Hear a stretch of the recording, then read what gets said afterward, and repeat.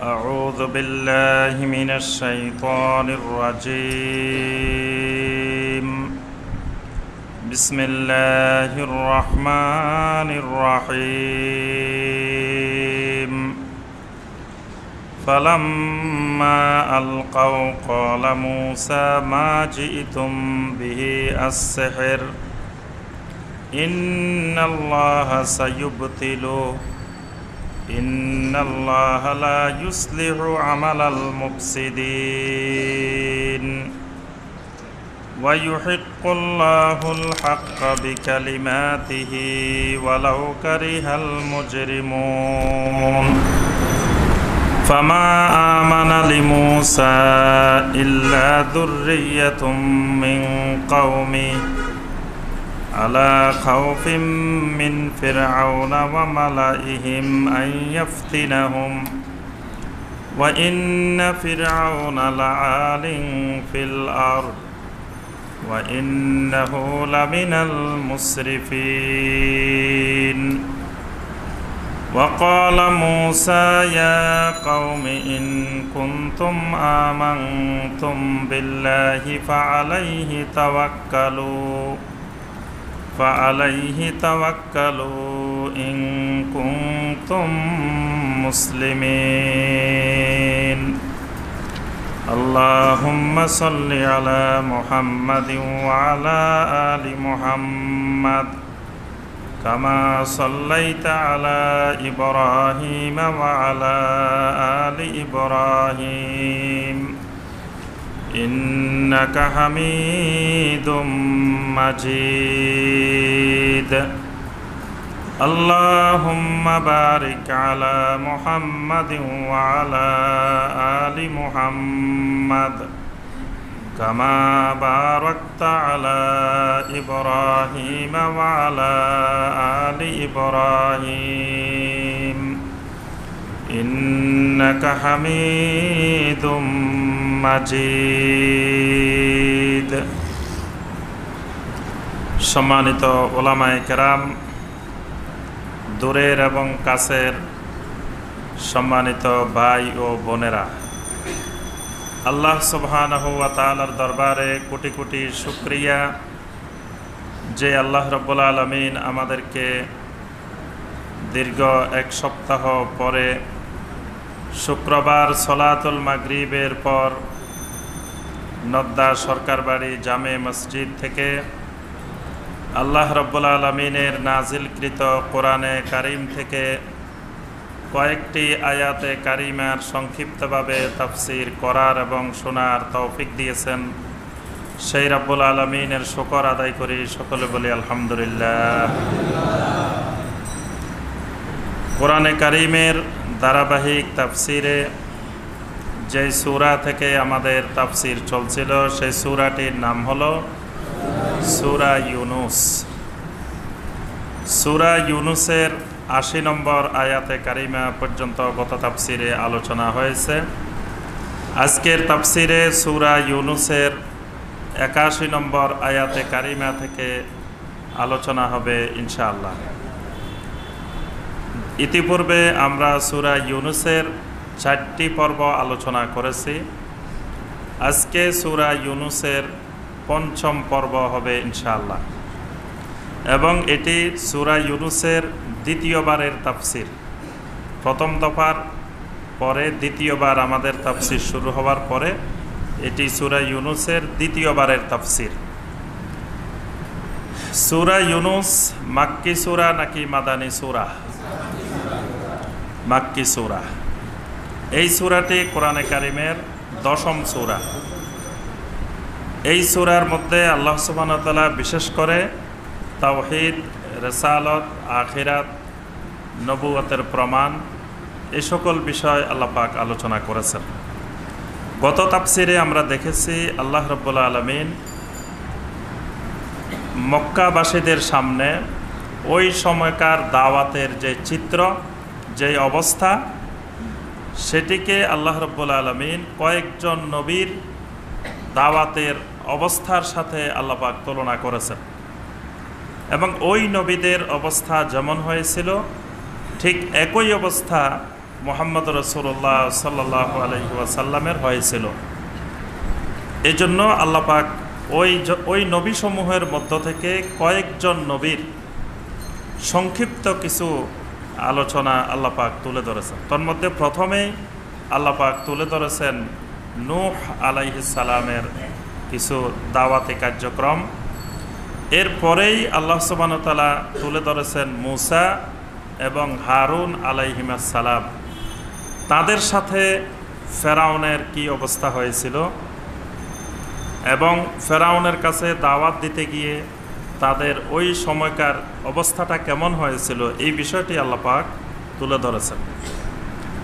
আমরা গত তাফসীরে দেখেছি যে মূসা আলাইহিস সালাম যখন দাওয়াত নিয়ে গেলেন, মূসা আলাইহিস সালাম এবং হারুন আলাইহিস সালাম, তখন প্রথমে তারা যে কাজটি করলো সেটি হলো তারা অহংকার করলো।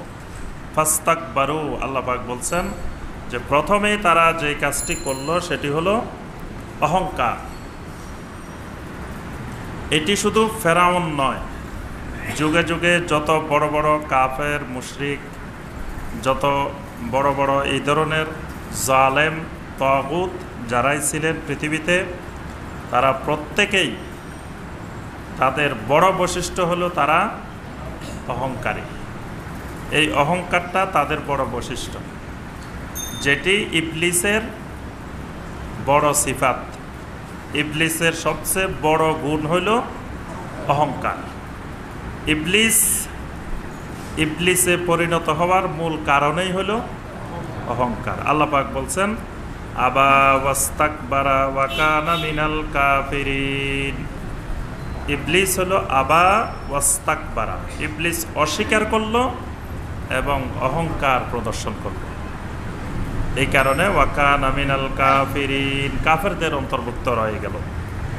তাহলে ইবলিসের যে বৈশিষ্ট্যটি অহংকার, এটি ফেরাউনেরও বৈশিষ্ট্য, হামানেরও বৈশিষ্ট্য, নমরুদেরও বৈশিষ্ট্য, আবু জাহাল আবু লাহাবদেরও বৈশিষ্ট্য, ইস্তেকবার। এরপরে যখন মূসা আলাইহিস সালাম অহংকারের পরেও আল্লাহর দ্বীনের দাওয়াত দিচ্ছেন, তখন দ্বিতীয় তারা যে বিষয়টি নিয়ে আসলো সেটি হলো ইন্না হাযা লাসিহরুম মুবিন। এটি তো একটা সুস্পষ্ট জাদু। অর্থাৎ মূসা আলাইহিস সালাম এবং হারুন আলাইহিস সালামের দাওয়াতকে বলা হলো যে এটা তো একটা জাদু, আর তারা যেই মুজেজা নিয়ে এসেছেন এই মুজেজাগুলো তো একটা জাদু, আর এরা যে কথাগুলো বলে এগুলো তো জাদুকরের কথা। দেখেন নবীওয়ালা সুন্নত কেমনভাবে মিলে যায়। যেই কথাটা মূসা আলাইহিস সালামকে বলছে, ঠিক একই কথাটা মুহাম্মদ রাসূলুল্লাহ সাল্লাল্লাহু আলাইহি সাল্লামকে বলছে। যে মুহাম্মদ সাল্লাল্লাহু আলাইহি সাল্লামকে বললো যে মুহাম্মদ সাল্লাল্লাহু আলাইহি সাল্লাম যে কথাগুলা বলে এগুলা জাদুকরের কথা, আসাতিরুল আউয়ালিন। আর মুহাম্মদ সাল্লাল্লাহু আলাইহি সাল্লাম একজন সাহের, একজন জাদুকর। আচ্ছা, এরপরে মূসা আলাইহিস সালাম যখন বুঝাইলেন যে আসলে এটা জাদু না, আমরা যেটা বলি এটা জাদু না, এটা ওহী। ওহী আর জাদু এক জিনিস না। তো তারা তৃতীয় নম্বরে যেটা বলল, মনে রাখবেন, এক নম্বর বলছে কি, এক নম্বর হলো অহংকার, দুই নম্বর হলো জাদু, এরা জাদুকর।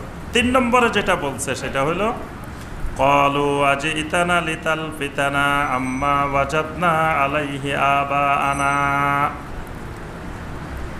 এটা যুগে যুগে সকল কাফের মুশরিকের বৈশিষ্ট্য। তিন নম্বর যেটা, সেটা হলো যে বুঝতে পারছি, ফেরাউন এবার বলে উঠল বুঝতে পারছি তোমরা দুইজনে বুদ্ধি করে আমাদের বাপদাদাদের দিন, বাপদাদাদের ধর্ম ধ্বংস করার জন্য ষড়যন্ত্র করতেছে।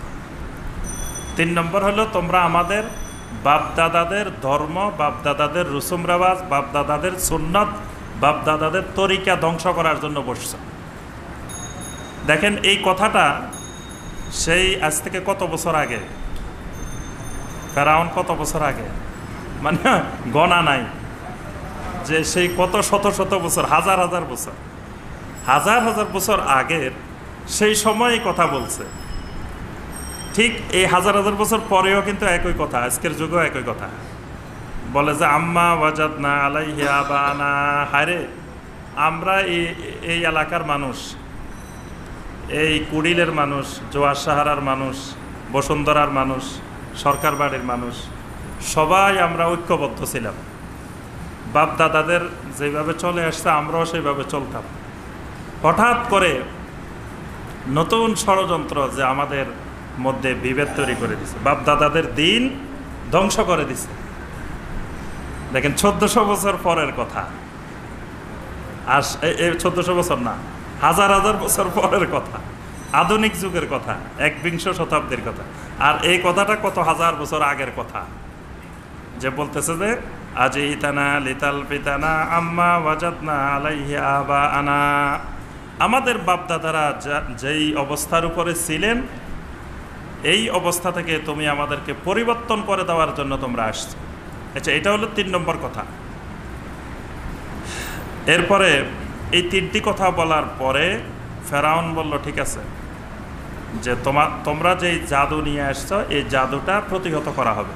ফেরাউন তার জাদুকরদেরকে সবাইকে দাওয়াত দিল। দাওয়াত দেওয়ার পরে জাদুকরেরা আসলো, এসে মুসা আলাইহিস সালামকে বলল যে স্যার আপনি শুরু করেন। তারা জাদুকরেরা খুব আদবের সাথে, সম্মানের সাথে মুসা আলাইহিস সালামকে আহ্বান জানায়। মুসা আলাইহিস সালাম বললেন যে না, আলকু মা আনতুম মুলকুন, তোমরা যা কিছু আছে তোমাদের সব দেখাই ফেলো, আমারটা শেষে। কারণ আমারটা তো জাদু না, আমারটা জাদুর বাপ। তোমাদের জাদু যা আছে সব আলকু মা আনতুম মুলকুন, যা দেখাইতে পারো একেবারে তোমাদের সর্বশক্তি নিয়োগ করে যত জাদু আছে সব দেখাই ফেলো। ফালাম্মা আলকাও, আল্লাহ পাক 81 নম্বর আয়াতে বলেন ফালাম্মা আলকাও, যখন তারা সব জাদু দেখাই ফেললো, একেবারে যা আছে সব। ক্বালা মূসা মা জিতুম বিহি আস-সিহর, মূসা আলাইহিস সালাম বলে উঠলেন, এই যে তোমরা যা কিছু দেখাইলে এই সব কিছু তো হলো সেহের, জাদু। তোমরা যা দেখাইছো এই সবগুলা হলো জাদু, মানে আমারটা জাদু না, তোমরা যেটা দেখাইছো এটা জাদু। ইন্নাল্লাহা সায়ুবতিলুহু, অবশ্যই আমার আল্লাহ রাব্বুল আলামিন অতি শীঘ্রই এই অল্প কিছুক্ষণের মধ্যে তোমাদের সব জাদু বাতিল করে দিবেন। সুবহানাল্লাহ। মূসা আলাইহিস সালাম বললেন যে সায়ুবতিলুহু, আরবি ভাষায়, আরবি ব্যাকরণের নিয়মে যখন মুদারের আগে সিন যোগ হয়, সাইয়া লাবুন সায়ুবতিলু, এই সিন যোগ হওয়া মানে একেবারে দ্রুত, অতি তাড়াতাড়ি। মানে মূসা আলাইহিস সালাম বলতেন ইন্নাল্লাহা সায়ুবতিলুহু, আমার আল্লাহ অতি শীঘ্র এই অল্প কিছুক্ষণের মধ্যে তোমাদের সব জাদু বাতিল করে দিবেন, ধ্বংস করে দিবেন, নষ্ট করে দিবেন। ইন্নাল্লাহা লা ইউসলিহু আমালাল মুফসিদিন, কারণ আল্লাহ রাব্বুল আলামিন কখনো ষড়যন্ত্রকারীদের, সন্ত্রাসীদের কাজকে আল্লাহ কখনো সফল হইতে দেন না। আজ পর্যন্ত পৃথিবীতে কোথাও দেখেছেন যে কোনো সন্ত্রাসী সুন্দরভাবে মারা গেছে? যত বড় বড় সন্ত্রাসী, একেবারে নাম করা আন্তর্জাতিক সন্ত্রাসী যারা, এইরকম বড় বড়, এরা শেষ পর্যন্ত কোনো দিন কেউ সুন্দরভাবে মৃত্যুবরণ করতে পারে না। এক সন্ত্রাসীকে আরেক সন্ত্রাসী, একজনকে আরেকজন, বিভিন্নভাবে তাদের মৃত্যু হয়। তো মূসা আলাইহিস সালাম বললেন যে শোনো, ইন্নাল্লাহা লা ইউসলিহু আমালাল মুফসিদিন, আল্লাহ রাব্বুল আলামিন সন্ত্রাসীদের আমলকে, সন্ত্রাসীদের কাজকে আল্লাহ কখনো ইসলাহ করেন না, অর্থাৎ সফল হইতে দেন না। অর্থাৎ ফেরাউন যে আমলটা করতেছে, আমাদের সাথে যে ব্যবহারটা করতেছে, এটা সন্ত্রাসী কাজ। কোরআনে সন্ত্রাসের আরবি হলো ফাসাদ, ফাসাদ ফিল আরদ, জমিনে সন্ত্রাস। কোরআনের অসংখ্য জায়গায় আল্লাহ পাক ফাসাদ ফিল আরদ এই শব্দটা ব্যবহার করেছে। এবং আল্লাহ রাব্বুল আলামিন যখন মানুষ তৈরি করার জন্য আল্লাহ যখন সিদ্ধান্ত নিলেন পৃথিবীতে আল্লাহ জমিনের খলিফা বানাবেন, তখন ফেরেশতাদেরকে যখন ফেরেশতাদের সামনে তুলে ধরলেন, ফেরেশতারা কি বলছিল? মাই ইউফসিদু ফিহা ওয়া ইয়াসফিকুদ দিমা, আপনি কি জমিনে সন্ত্রাসী বানাইবেন? আল্লাহ বলছেন খলিফা বানাইতে চান, জমিনের খলিফা। আর ফেরেশতারা বলছেন মাই ইউফসিদু ফিহা, যারা জমিনে সন্ত্রাস সৃষ্টি করবে, ওয়া ইয়াসফিকুদ দিমা, যারা রক্তপাত করবে। করতেছে না মানুষ? জমিনে যারা রক্তপাত ঘটাবে, যারা সন্ত্রাস করবে, আপনি কি এইরকম একটা জাতি তৈরি করতে চাচ্ছেন? তাহলে আল্লাহ পাক এখানে সেই ফেরাউনকে পৃথিবীর সবচেয়ে বড় সন্ত্রাসী হিসাবে উল্লেখ করেছেন। এখানে মুসা আলাইহিস সালাম বললেন ইন্নাল্লাহা লা ইউসলিহু আমালাল মুফসিদিন, আল্লাহ পাক মুফসিদিনদের আমলকে সফল হতে দিবেন না। অর্থাৎ তোমরা যা জাদু নিয়ে আসছো এই সব কিছু অল্প কিছুক্ষণের মধ্যে ধ্বংস হয়ে যাবে। ওয়া ইউহিক্কুল্লাহুল হাক্কা বিকালিমাতিহি ওয়ালাউ কারিহাল মুজরিমুন, আর যুগে যুগে অপরাধীরা, পাপী লোকেরা, খারাপ লোকেরা যতই অপছন্দ করুক না কেন, আল্লাহ রাব্বুল আলামিন হককে জমিনে তার কালেমার মাধ্যমে প্রতিষ্ঠিত করবেনই। আল্লাহ পাক হককে, সত্যকে জমিনে প্রতিষ্ঠা করবেনই, ওয়ালাউ কারিহাল মুজরিমুন, যদিও হক প্রতিষ্ঠিত হোক এটা পাপী লোকেরা, অপরাধী লোকেরা এটা চায় না। অর্থাৎ আমারটা যে নবুয়ত, আমারটা যে ওহী, এটার প্রমাণ আল্লাহ রাব্বুল আলামিন দিয়ে দিবেন কিছুক্ষণের মধ্যে। এই পর্যন্ত বলে আল্লাহ পাক, এর পরের কথা আর বলেন নাই। জাদুকরদের সাথে এরপরে কি হয়েছে সেটা আর আল্লাহ পাক বলেন নাই।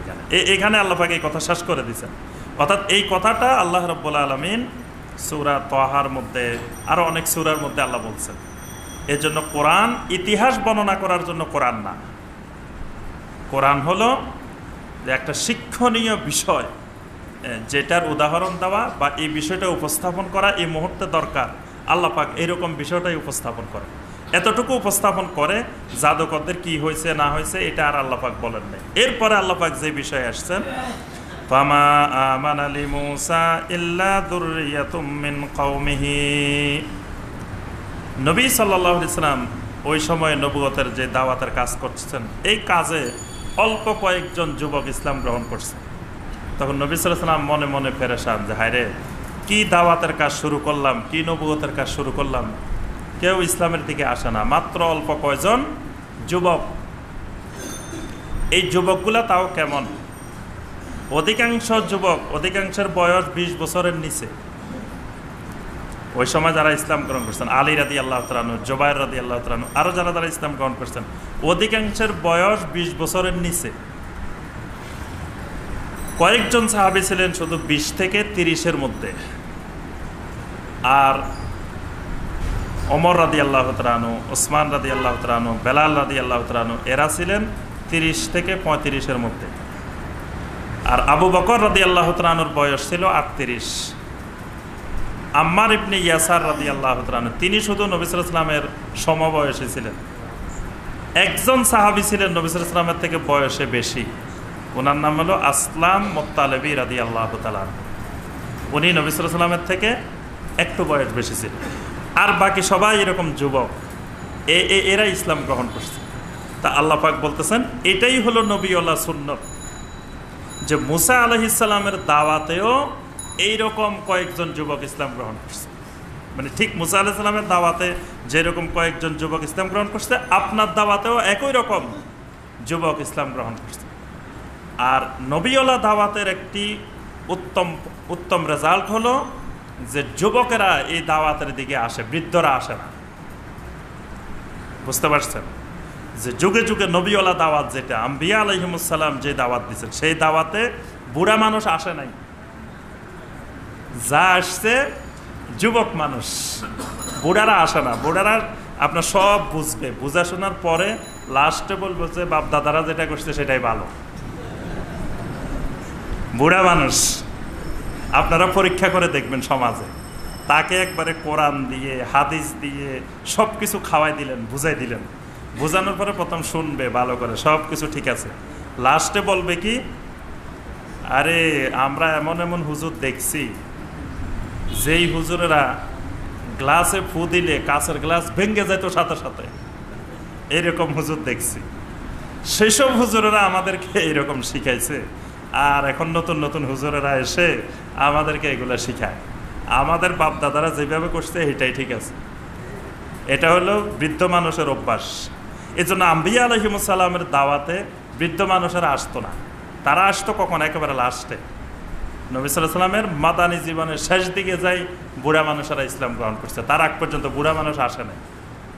যা আসছে সবাই যুবক, এবং যে বয়সের হিসাব দিলাম 20 বছরের নিচে সবচেয়ে বেশি আসছে। 20 থেকে 30-এর মধ্যে আরো কিছু আসছে, 30 থেকে 35-এর মধ্যে কিছু আসছে। একজন আসছে 38 বছরের, আর একজন আসছে নবী সাল্লাল্লাহু আলাইহি ওয়াসাল্লামের বয়সে, আরেকজন আসছে নবী সাল্লাল্লাহু আলাইহি ওয়াসাল্লামের একটু বেশি। তাই আল্লাহ পাক মুসা আলাইহিস সালামের কথা বলতেছেন, ফামা আমানা লিমুসা ইল্লা যুররিয়াতুম মিন কওমিহি। মুসার প্রতি ঈমান এনেছে শুধুমাত্র তার কওমের কিছু নওজওয়ান, কিছু যুবক, অল্প কিছু যুবক মুসা আলাইহিস সালামের দাওয়াতে ঈমান এনেছে। আলা খাউফিম মিন ফিরআউনা ওয়া মালাইহিম। আল্লাহ পাক বলেন অনেক মানুষ এই মুসা আলাইহিস সালামের দাওয়াতকে বুঝতে পেরেছে কিন্তু ঈমান আনে নাই। তার মূল কারণ হলো আলা খাউফিম মিন ফিরআউনা ওয়া মালাইহিম। ফিরআউন এবং ওই যুগের নেতৃস্থানীয় মানুষের জুলুম নির্যাতনের ভয়ে। মানে অনেক মানুষের মনে মনে মুসা আলাইহিস সালামের প্রতি ঈমান আনতে চেয়েছিলেন কিন্তু ঈমান আনতে পারেন নাই। কারণ ছিল আলা খাউফিম মিন ফিরআউন, ফিরআউনের ভয়ে, ওয়া মালাইহিম এবং ওই সমাজের নেতৃস্থানীয় নেতাদের ভয়ে, আইয়াফতিনাহুম কারণ ফিরআউন এবং ওই নেতৃস্থানীয় মানুষেরা তাদের প্রতি জুলুম করবে, অত্যাচার করবে। ওয়া ইন্না ফিরআউনা লাআলিন ফিল আরদে। আল্লাহ পাক বলেন ফিরআউন তো যে সে মানুষ ছিল না, সে জমিনের মধ্যে এক বড় সন্ত্রাসী ভয়ঙ্কর এক মানুষ ছিল। লাআলিন, আলিনের সাথে আল্লাহ পাক আরো একটা লাম যোগ করে তাকিদ দিয়ে বলছেন হে তো বিশাল বড় ভয়ঙ্কর এক মানুষ ছিল ফিরআউন। খালি নামটা শুনি ছোট্ট ফিরআউন, কিন্তু এই ফিরআউন কঠিন এক মানুষ।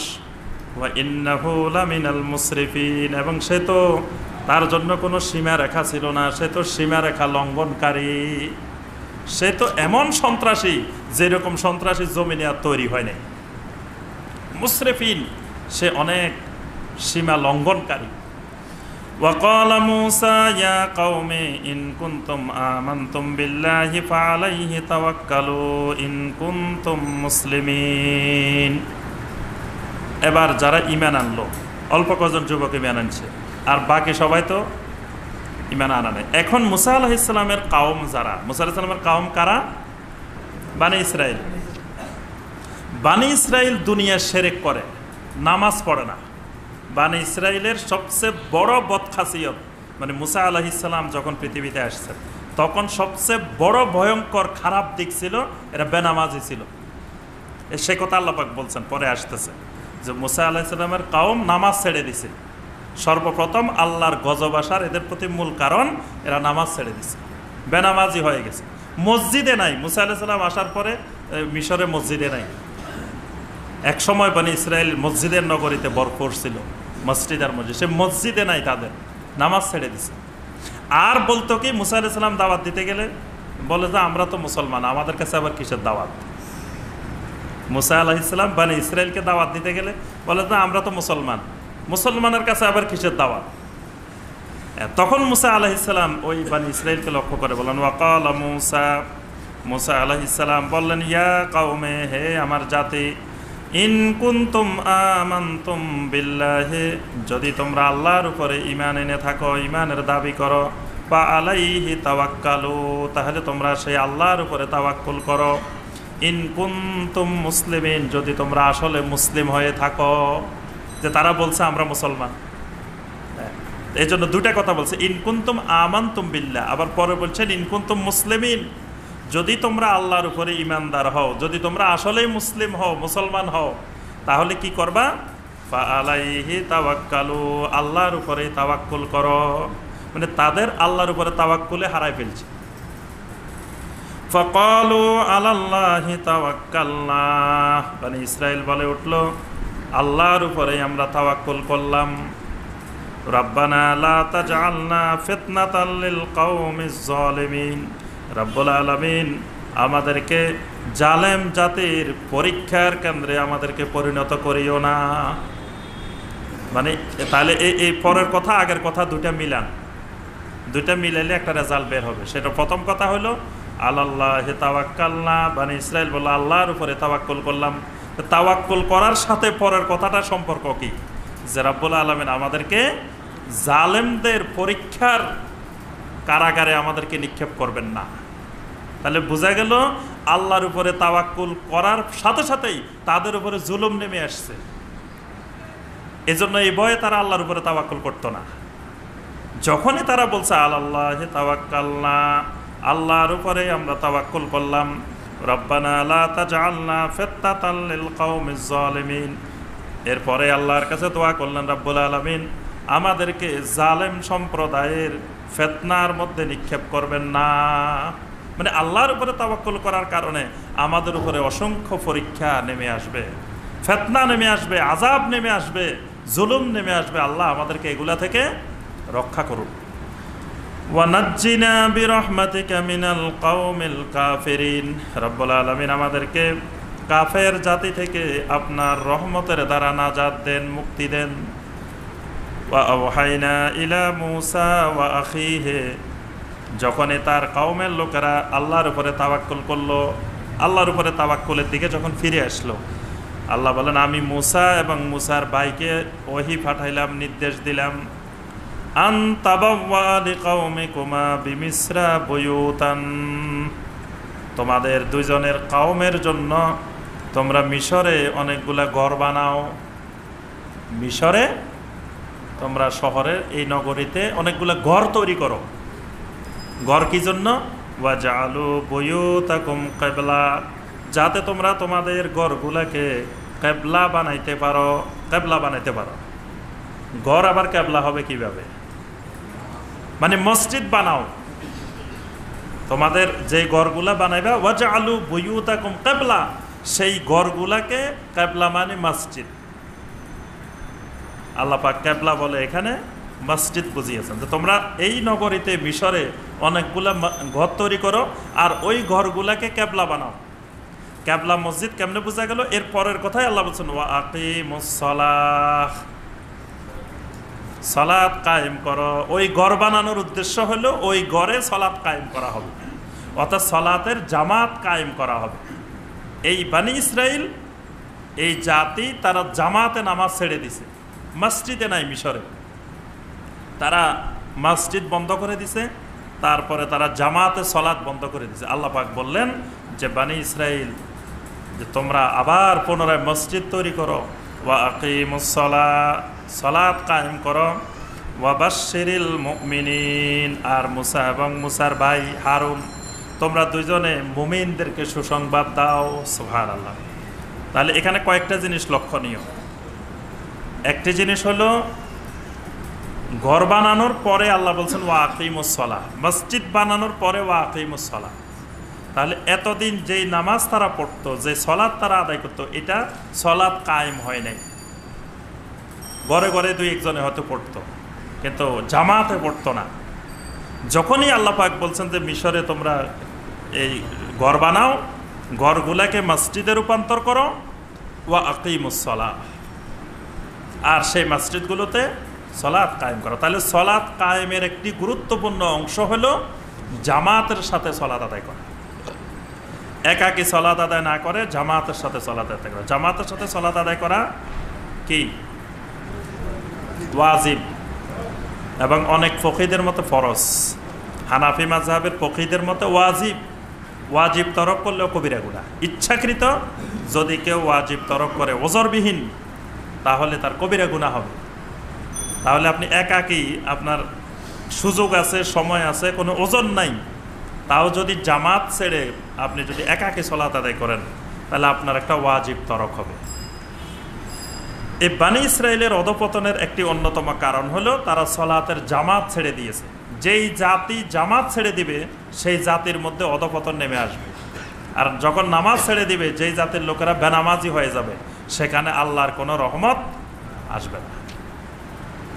আরেকটি জিনিস সাথে সাথে লক্ষণীয়, যে সালাত কায়েমের পরে আল্লাহ বলছেন ওয়া বাশশিরিল মুমিনিন, মুমিনদেরকে সুসংবাদ দাও। তাহলে এতক্ষণ পর্যন্ত সালাত কায়েম যতক্ষণ হবে না ততক্ষণ মুমিন হবে না। যখনই ওই বানি ইসরাইল সালাত কায়েম করবে, ওয়াবাশশিরিল মুমিনিন, আল্লাহ পাক তখন সম্বোধন করলেন মুমিনদেরকে সুসংবাদ দাও। অত সালাতের সাথে ঈমানের সম্পর্ক। এতদিন বানি ইসরাইলের সালাত ছিল না, নামাজ ছিল না, ঈমানও ছিল না। এজন্য আল্লাহ বলেছেন ওয়াকিমুস সালাতা ওয়াবাশশিরিল মুমিনিন, সালাত কায়েম করো। আর এই সালাত কায়েম যখন শুরু হবে তখন মুমিনদেরকে সুসংবাদ দাও। সুবহানাল্লাহ। وقال موسى ربنا إنك آتيت فرعون وملأه زينة وأموالا في الحياة الدنيا।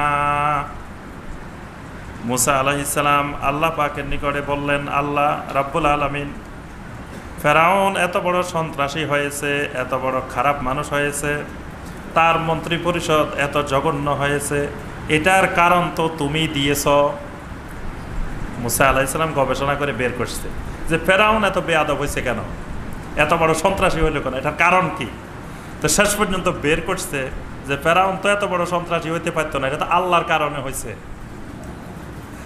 মুসা আলাইহিস সালাম তখন আল্লাহর কাছে দোয়া করলেন, রাব্বানা রাব্বুল আলামিন ইন্নাকা আতাইতা ফিরআউনা ওয়া মালাহু, আপনি তো ফেরাউনকে এবং ফেরাউনের ওই নেতাদেরকে, পরিষদকে, মন্ত্রী পরিষদকে দান করেছেন জিনাতান ওয়া আমওয়ালান ফিল হায়াতিদ দুনিয়া, দুনিয়ার জীবনের যত ভোগ্য পণ্য আছে, যত সামগ্রী আছে, যত সম্পদ আছে, সকল সম্পদ তো আপনি তাদেরকে দিয়ে দিছেন। আপনার এই সম্পদ দেওয়ার কারণেই তো তারা সন্ত্রাসী হয়েছে আর এত কিছু হয়েছে। আপনি যদি তাদেরকে ক্ষমতা না দিতেন, যদি আপনি তাদেরকে সম্পদ না দিতেন, গরিব বানাই দিতেন, ক্ষমতা ছিনিয়ে নিতেন, তাহলে কি তারা এত বড় সন্ত্রাসী হইতে পারত? এজন্য সরাসরি আল্লাহকে লক্ষ্য করে মুসা আলাইহিস সালাম বলছেন, ইন্নাকা আতাইতা ফিরআউনা ওয়া মালাহু জিনাতান ওয়া আমওয়ালান ফিল হায়াতিদ দুনিয়া, দুনিয়ার জীবনের জন্য যত সৌন্দর্যের উপকরণ, যত সুশোভিতের উপকরণ, যত সম্পদ আছে সব তো আপনি তাদেরকে দিয়ে দিছেন। আর বানি ইসরায়েলের যে মানুষগুলা মাজলুম, যে মানুষগুলা নির্যাতিত, তাদেরকে তো আপনি গরিব বানায় রেখেছেন।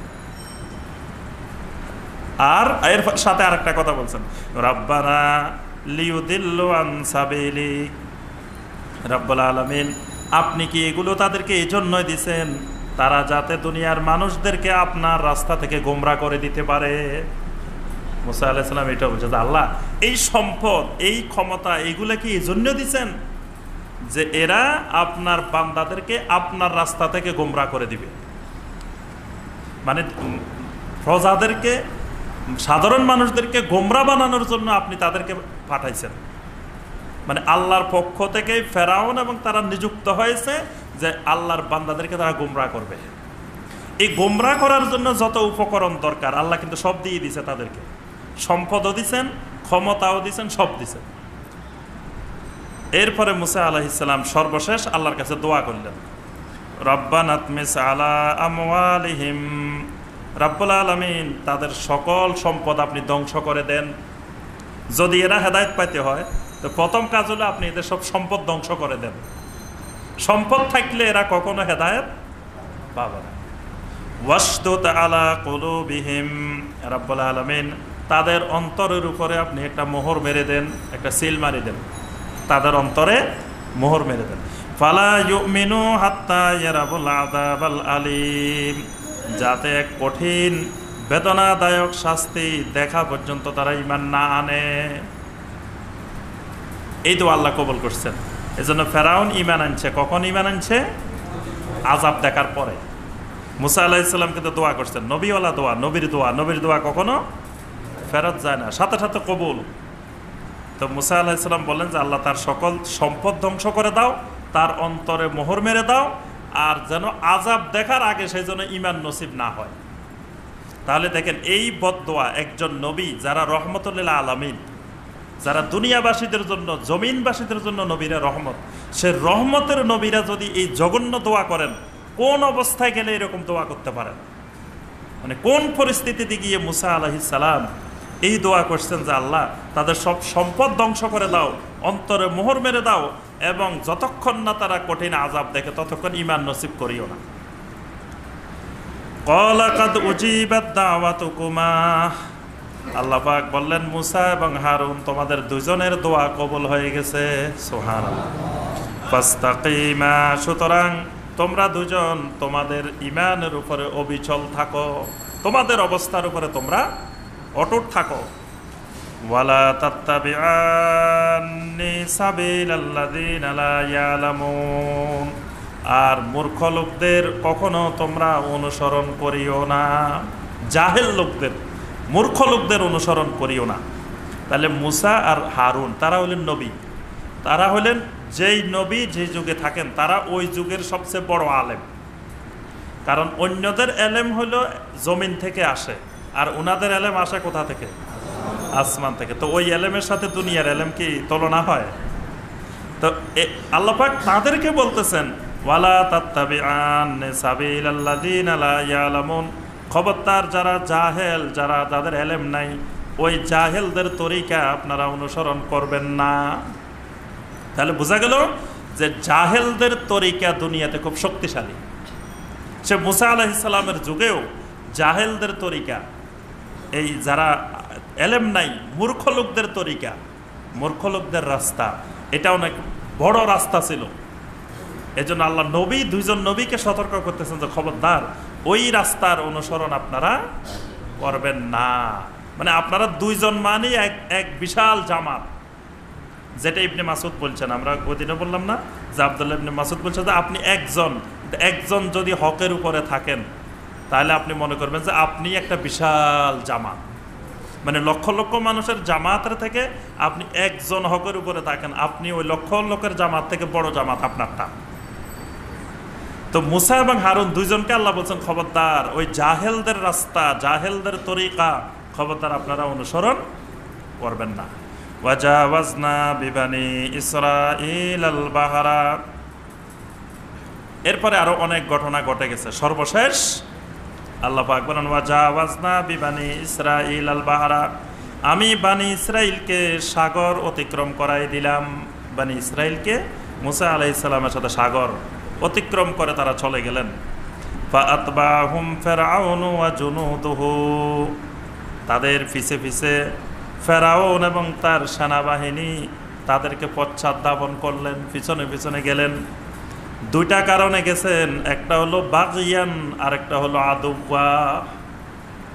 আল্লাহ পাক বলেন যে এই যে মুসা আলাইহিস সালাম এখান থেকে চলে গেছে, তো এটাতে তো ফেরাউন আরো খুশি হবার কথা, কি বলেন? কারণ মুসা হারুনের জ্বালায় তারা থাকতে পারতেছে না, যে মুসা আর হারুন আলাইহিমাস সালাম দুইজনের এই এলাকার মানুষ সব মুসলমান বানাই ফেলতেছে। তাহলে এই দুইজন যখন দেশ ছেড়ে চলে গেছে, দেশ শান্তি হয়ে গেছে না? তো ফেরাউন তো খুশি হওয়ার কথা।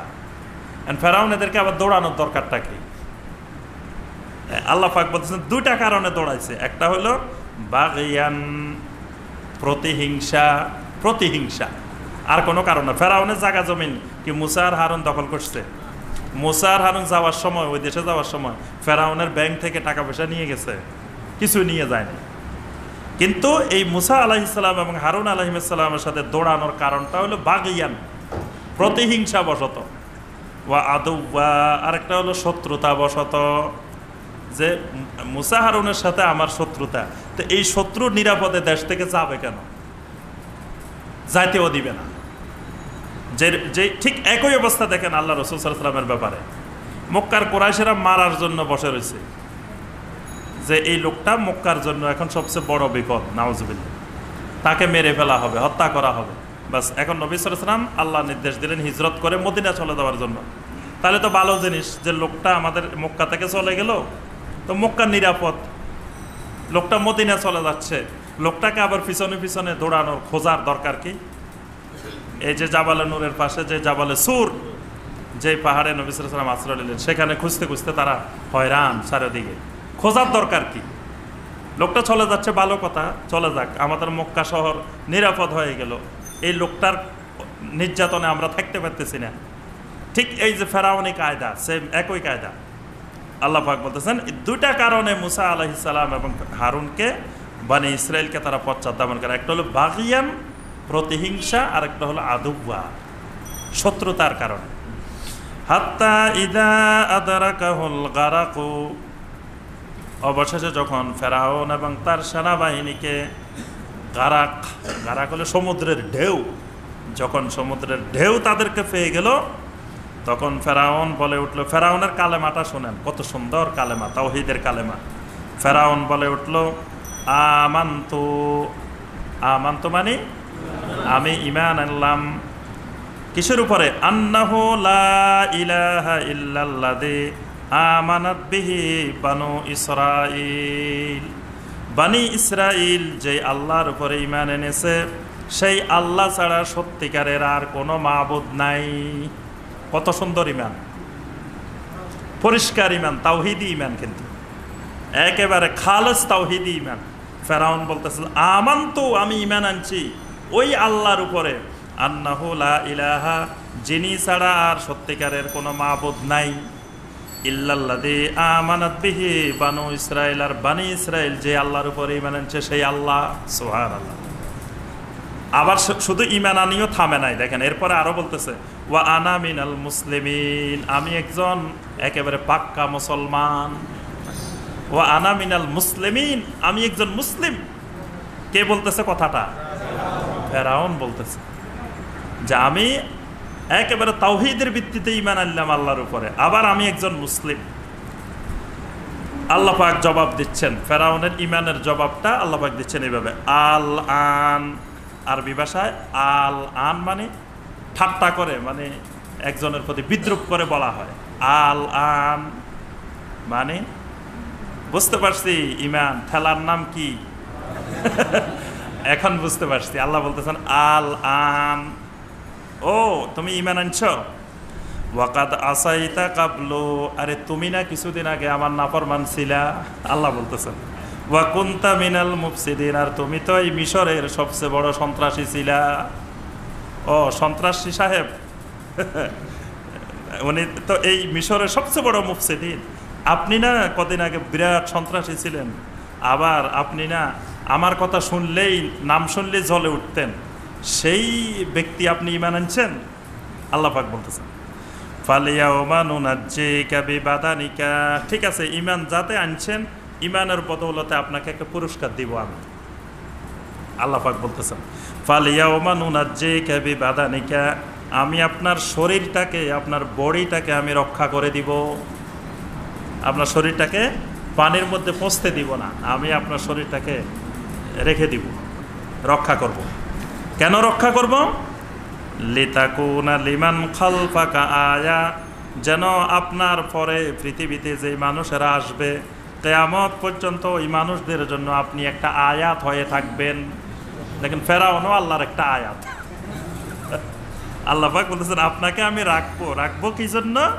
লিতাকুনা লিমান খালফাকা আয়া, যেন আপনি পরবর্তী কিয়ামত পর্যন্ত মানুষদের জন্য আপনি একটা নিদর্শন হতে পারেন। আপনাকে দেখে দুনিয়ার মানুষ শিখবে, এই সেই দুনিয়ার মহাসন্ত্রাসী ফেরাও, এই জন্য আপনার শরীরটাকে, আপনার বাদানটাকে আমি রক্ষা করব। ওয়া ইন্না কাসীরাম মিনান নাসি আন আয়াতিনা লাগাফিলুন, আল্লাহ পাক সাথে সাথে বলেন যদিও আমি ফেরাউনের ওই শরীর রেখে দিব, কিন্তু দুনিয়ার মানুষের অভ্যাস হলো অধিকাংশ মানুষেরাই আমার আয়াত থেকে গাফেল। দেখেন ফেরাউনের লাশ পৃথিবীতে আছে, তাও কি মানুষ ঈমান আনছে, শিক্ষা গ্রহণ করছে। আল্লাহ বলছেন রাখলেও কাজ হবে না, সেটাও আমি জানি। রাখলেও পৃথিবীর অধিকাংশ মানুষ আমার আয়াত থেকে গাফেল, মানে তারা ফেরাউনের লাশ দেখেও ঈমান আনবে না। প্রতিদিন হাজার হাজার পর্যটক ফেরাউনের লাশ দেখতেছে না, দেখে কয়জন ঈমান আনতেছে? না। ফেরাউনের লাশটা সিনাই উপত্যকার সেই জাবালে ফেরাউন, বর্তমানে এই পাহাড়টার নাম হলো জাবালে ফেরাউন, সিনাই উপত্যকার সেই লোহিত সাগরের পাড়ে যে জাবালে ফেরাউন, ওই জাবালে ফেরাউনের নিচে এই জায়গায় ফেরাউনের লাশ অনেকদিন ধরে পানির মধ্যে বেঁচেছিল। কারণ মুসা আলাইহিস সালামেরা তো ওইদিকে চলে গেছেন, তারা তো পিছনে আসেই এদের লাশ সংগ্রহ করেন নাই। আর মুসা আলাইহিস সালামকে তো আল্লাহ বলেনও নাই যে তুমি আবার আসি ফেরাউনের লাশটা তোমার দেশে নিয়ে যাও, এই কথা বলেন না। দীর্ঘ সময় পর্যন্ত ফেরাউনের এই লাশটা এখানে সাগরে ভাসমান অবস্থায় ছিল, এই জাবালে ফেরাউনের এখানে। পরবর্তীতে লোকেরা এই জাবালে ফেরাউনের এখান থেকে তুলে নিয়ে আসছে। এবং এই জাবালে ফেরাউনের পাশে একটা গরম পানির ঝর্ণা আছে, গরম পানির। পৃথিবীর সব ঝর্ণা থাকে ঠান্ডা পানির, আর এই ঝর্ণাটা, জাবালে ফেরাউনের ঝর্ণাটা গরম পানির ঝর্ণা, এখনো আছে। এই জাবালে ফেরাউনের কাছে হাজার হাজার দর্শক, পর্যটক এখানে যায়, এই জাবালে ফেরাউন। ওয়ালাকাদ বাওয়ানা বানি ইসরাঈলা মুবাওয়া সিদকিন ওয়া রাযাকনাহুম মিনাত তাইয়্যিবাত।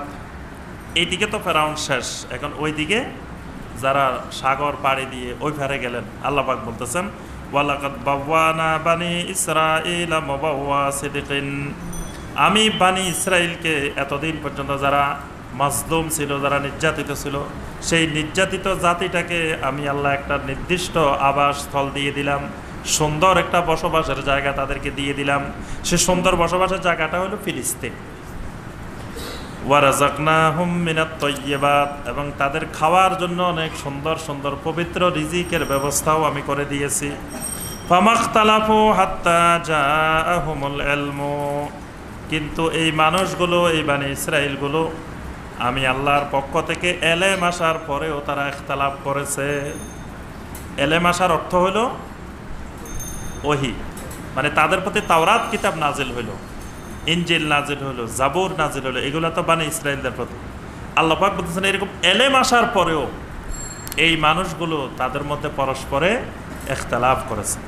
ইন্না রাব্বাকা ইয়াকদি বাইনাহুম ইয়াওমাল কিয়ামা, আর আপনার রব কিয়ামতের দিন তাদের ওই ইখতিলাফের ফয়সালা করে দিবেন। ফিমা কানু ফিহি ইখতালিফুন, যে বিষয়টি নিয়ে তারা ইখতিলাফ করত। ফাইন কুনতা ফি শাক্কিম মিম্মা আনসালনা ইলাইকা ফাসআলিল্লাযীনা ইয়াকরাউনাল কিতাবা মিন ক্বাবলিক।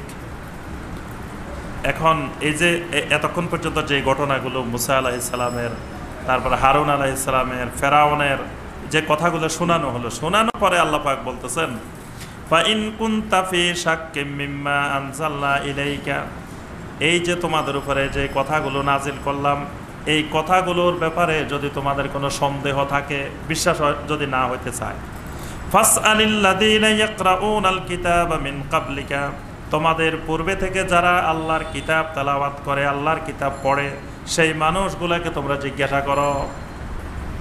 তাহলে এখানে দুইটা জিনিস শিক্ষণীয় বিষয়। আপনার আমার কাছে যদি কোনো বিষয়ে সন্দেহ লাগে, তো জিজ্ঞাসা করতে হবে কোথায়? হ্যাঁ, যারা কিতাব পড়ে তাদের কাছে, যারা কিতাবের তালিম করে। আল্লাহ পাক বলছে ফাসআলিল্লাযীনা ইয়াকরাউনাল কিতাবা মিন ক্বাবলিক, আপনার পূর্ব থেকে যারা কিতাব পাঠ করে সেই কিতাবওয়ালাদের কাছে জিজ্ঞাসা করেন। এখন কোন কিতাব পাঠ করে, কোন কিতাবের তালিম করে? কিতাব বলতে কোনটা? আল কিতাবু হুয়া কালামুল্লাহ আল মাকতুবু ফিল মাসাহিফ আল মুনাজ্জাল আলা রাসূল সাল্লাল্লাহু আলাইহি ওয়াসাল্লাম ওয়াল মানকুলু আনহু নাকলান মুতাওয়াতিরান বিলা শুবহাতিন। কিতাবের সংজ্ঞা, সুপ্রসিদ্ধ কিতাব নুরুল আনোয়ার, আমাদের দেশের সকল মাদ্রাসার পাঠ্য কিতাব। সে পাঠ্য কিতাবের মধ্যে বলা আছে কিতাব কাকে বলে। কিতাব হলো হুয়া কালামুল্লাহ, কিতাব হলো কালামুল্লাহ, আল্লাহর কালাম। আর আল মুনাজ্জাল আলা রাসূল সাল্লাল্লাহু আলাইহি ওয়াসাল্লাম, কিতাব হলো রাসূল সাল্লাল্লাহু আলাইহি ওয়াসাল্লামের উপরে নাজিল হওয়া। তাহলে যেটা রাসূল সাল্লাল্লাহু আলাইহি ওয়াসাল্লামের উপরে নাজিল হয়েছে ওইটাই কিতাব। আল মাকতুবু ফিল মাসাহিফে, যেটা সহিফের মধ্যে, মাসাহিফের মধ্যে লেখা হয়েছে, এই যে মাসাহিফের মধ্যে লেখা হয়েছে। ওয়াল মানকুলু আনহু নাকলান মুতাওয়াতিরান বিলা শুবহাতিন, এটাই হলো কিতাবের সংজ্ঞা। তাহলে কিতাবের তালিম বলতে কোন কিতাব? আল্লাহর কালামের তালিম। আল্লাহর কালাম যারা তাফসির করে, বয়ান করে, আলোচনা করে, পড়াশোনা করে, আল্লাহ বলছে এদের কাছে জিজ্ঞাসা করো। বুঝতে পারছেন? লাকাদ জাআকাল হাক্কু মির রাব্বিক ফালা তাকুনান্না মিনাল মুমতারিন, আপনার রবের পক্ষ থেকে হক এসে গেছে, সুতরাং আর সন্দেহ সংশয়কারী হওয়ার কোনো অবকাশ নাই। হক এসে গেছে মানে কিতাব এসে গেছে, কোরআন এসে গেছে। সুতরাং এই কিতাব এসে যাওয়ার পরে আর সন্দেহ সংশয় করার কোনো কারণ নাই। ওয়ালা তাকুনান্না মিনাল্লাযীনা কাযযাবু বিআয়াতিল্লাহ, যে মানুষগুলো যুগে যুগে আল্লাহর আয়াতকে মিথ্যা প্রতিপন্ন করেছে, খবরদার তাদের অন্তর্ভুক্ত হবেন না।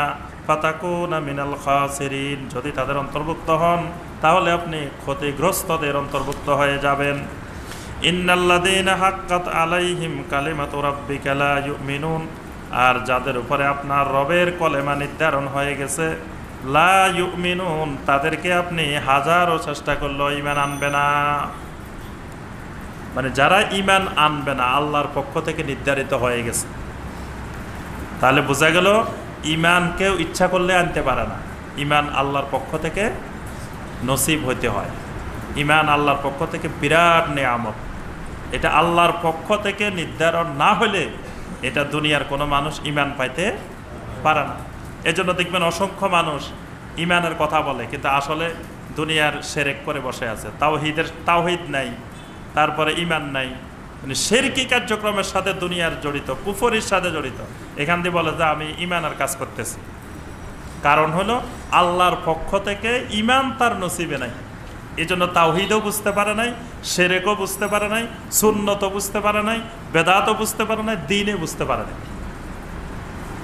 ওয়ালাউ জাআতহুম কুল্লু আয়াতিন হাত্তা ইয়ারাবুল আযাবাল আলীম, আল্লাহ পাক বলেন যেই মানুষ আল্লাহর পক্ষ থেকে নির্ধারিত হয়ে গেছে ঈমান আনবে না, এই মানুষের কাছে যদি দুনিয়ার সমস্ত আয়াতও যদি নিয়ে আসেন, কোরআনে কারিমের যত আয়াত আছে সব আয়াতও যদি তার কাছে নিয়ে যান, যত হাদিস আছে নবী সাল্লাল্লাহু আলাইহি ওয়াসাল্লামের সবও যদি তার কাছে নিয়ে যান, তাহলে ওই লোক লা ইউমিনুন, ঈমান আনবে না।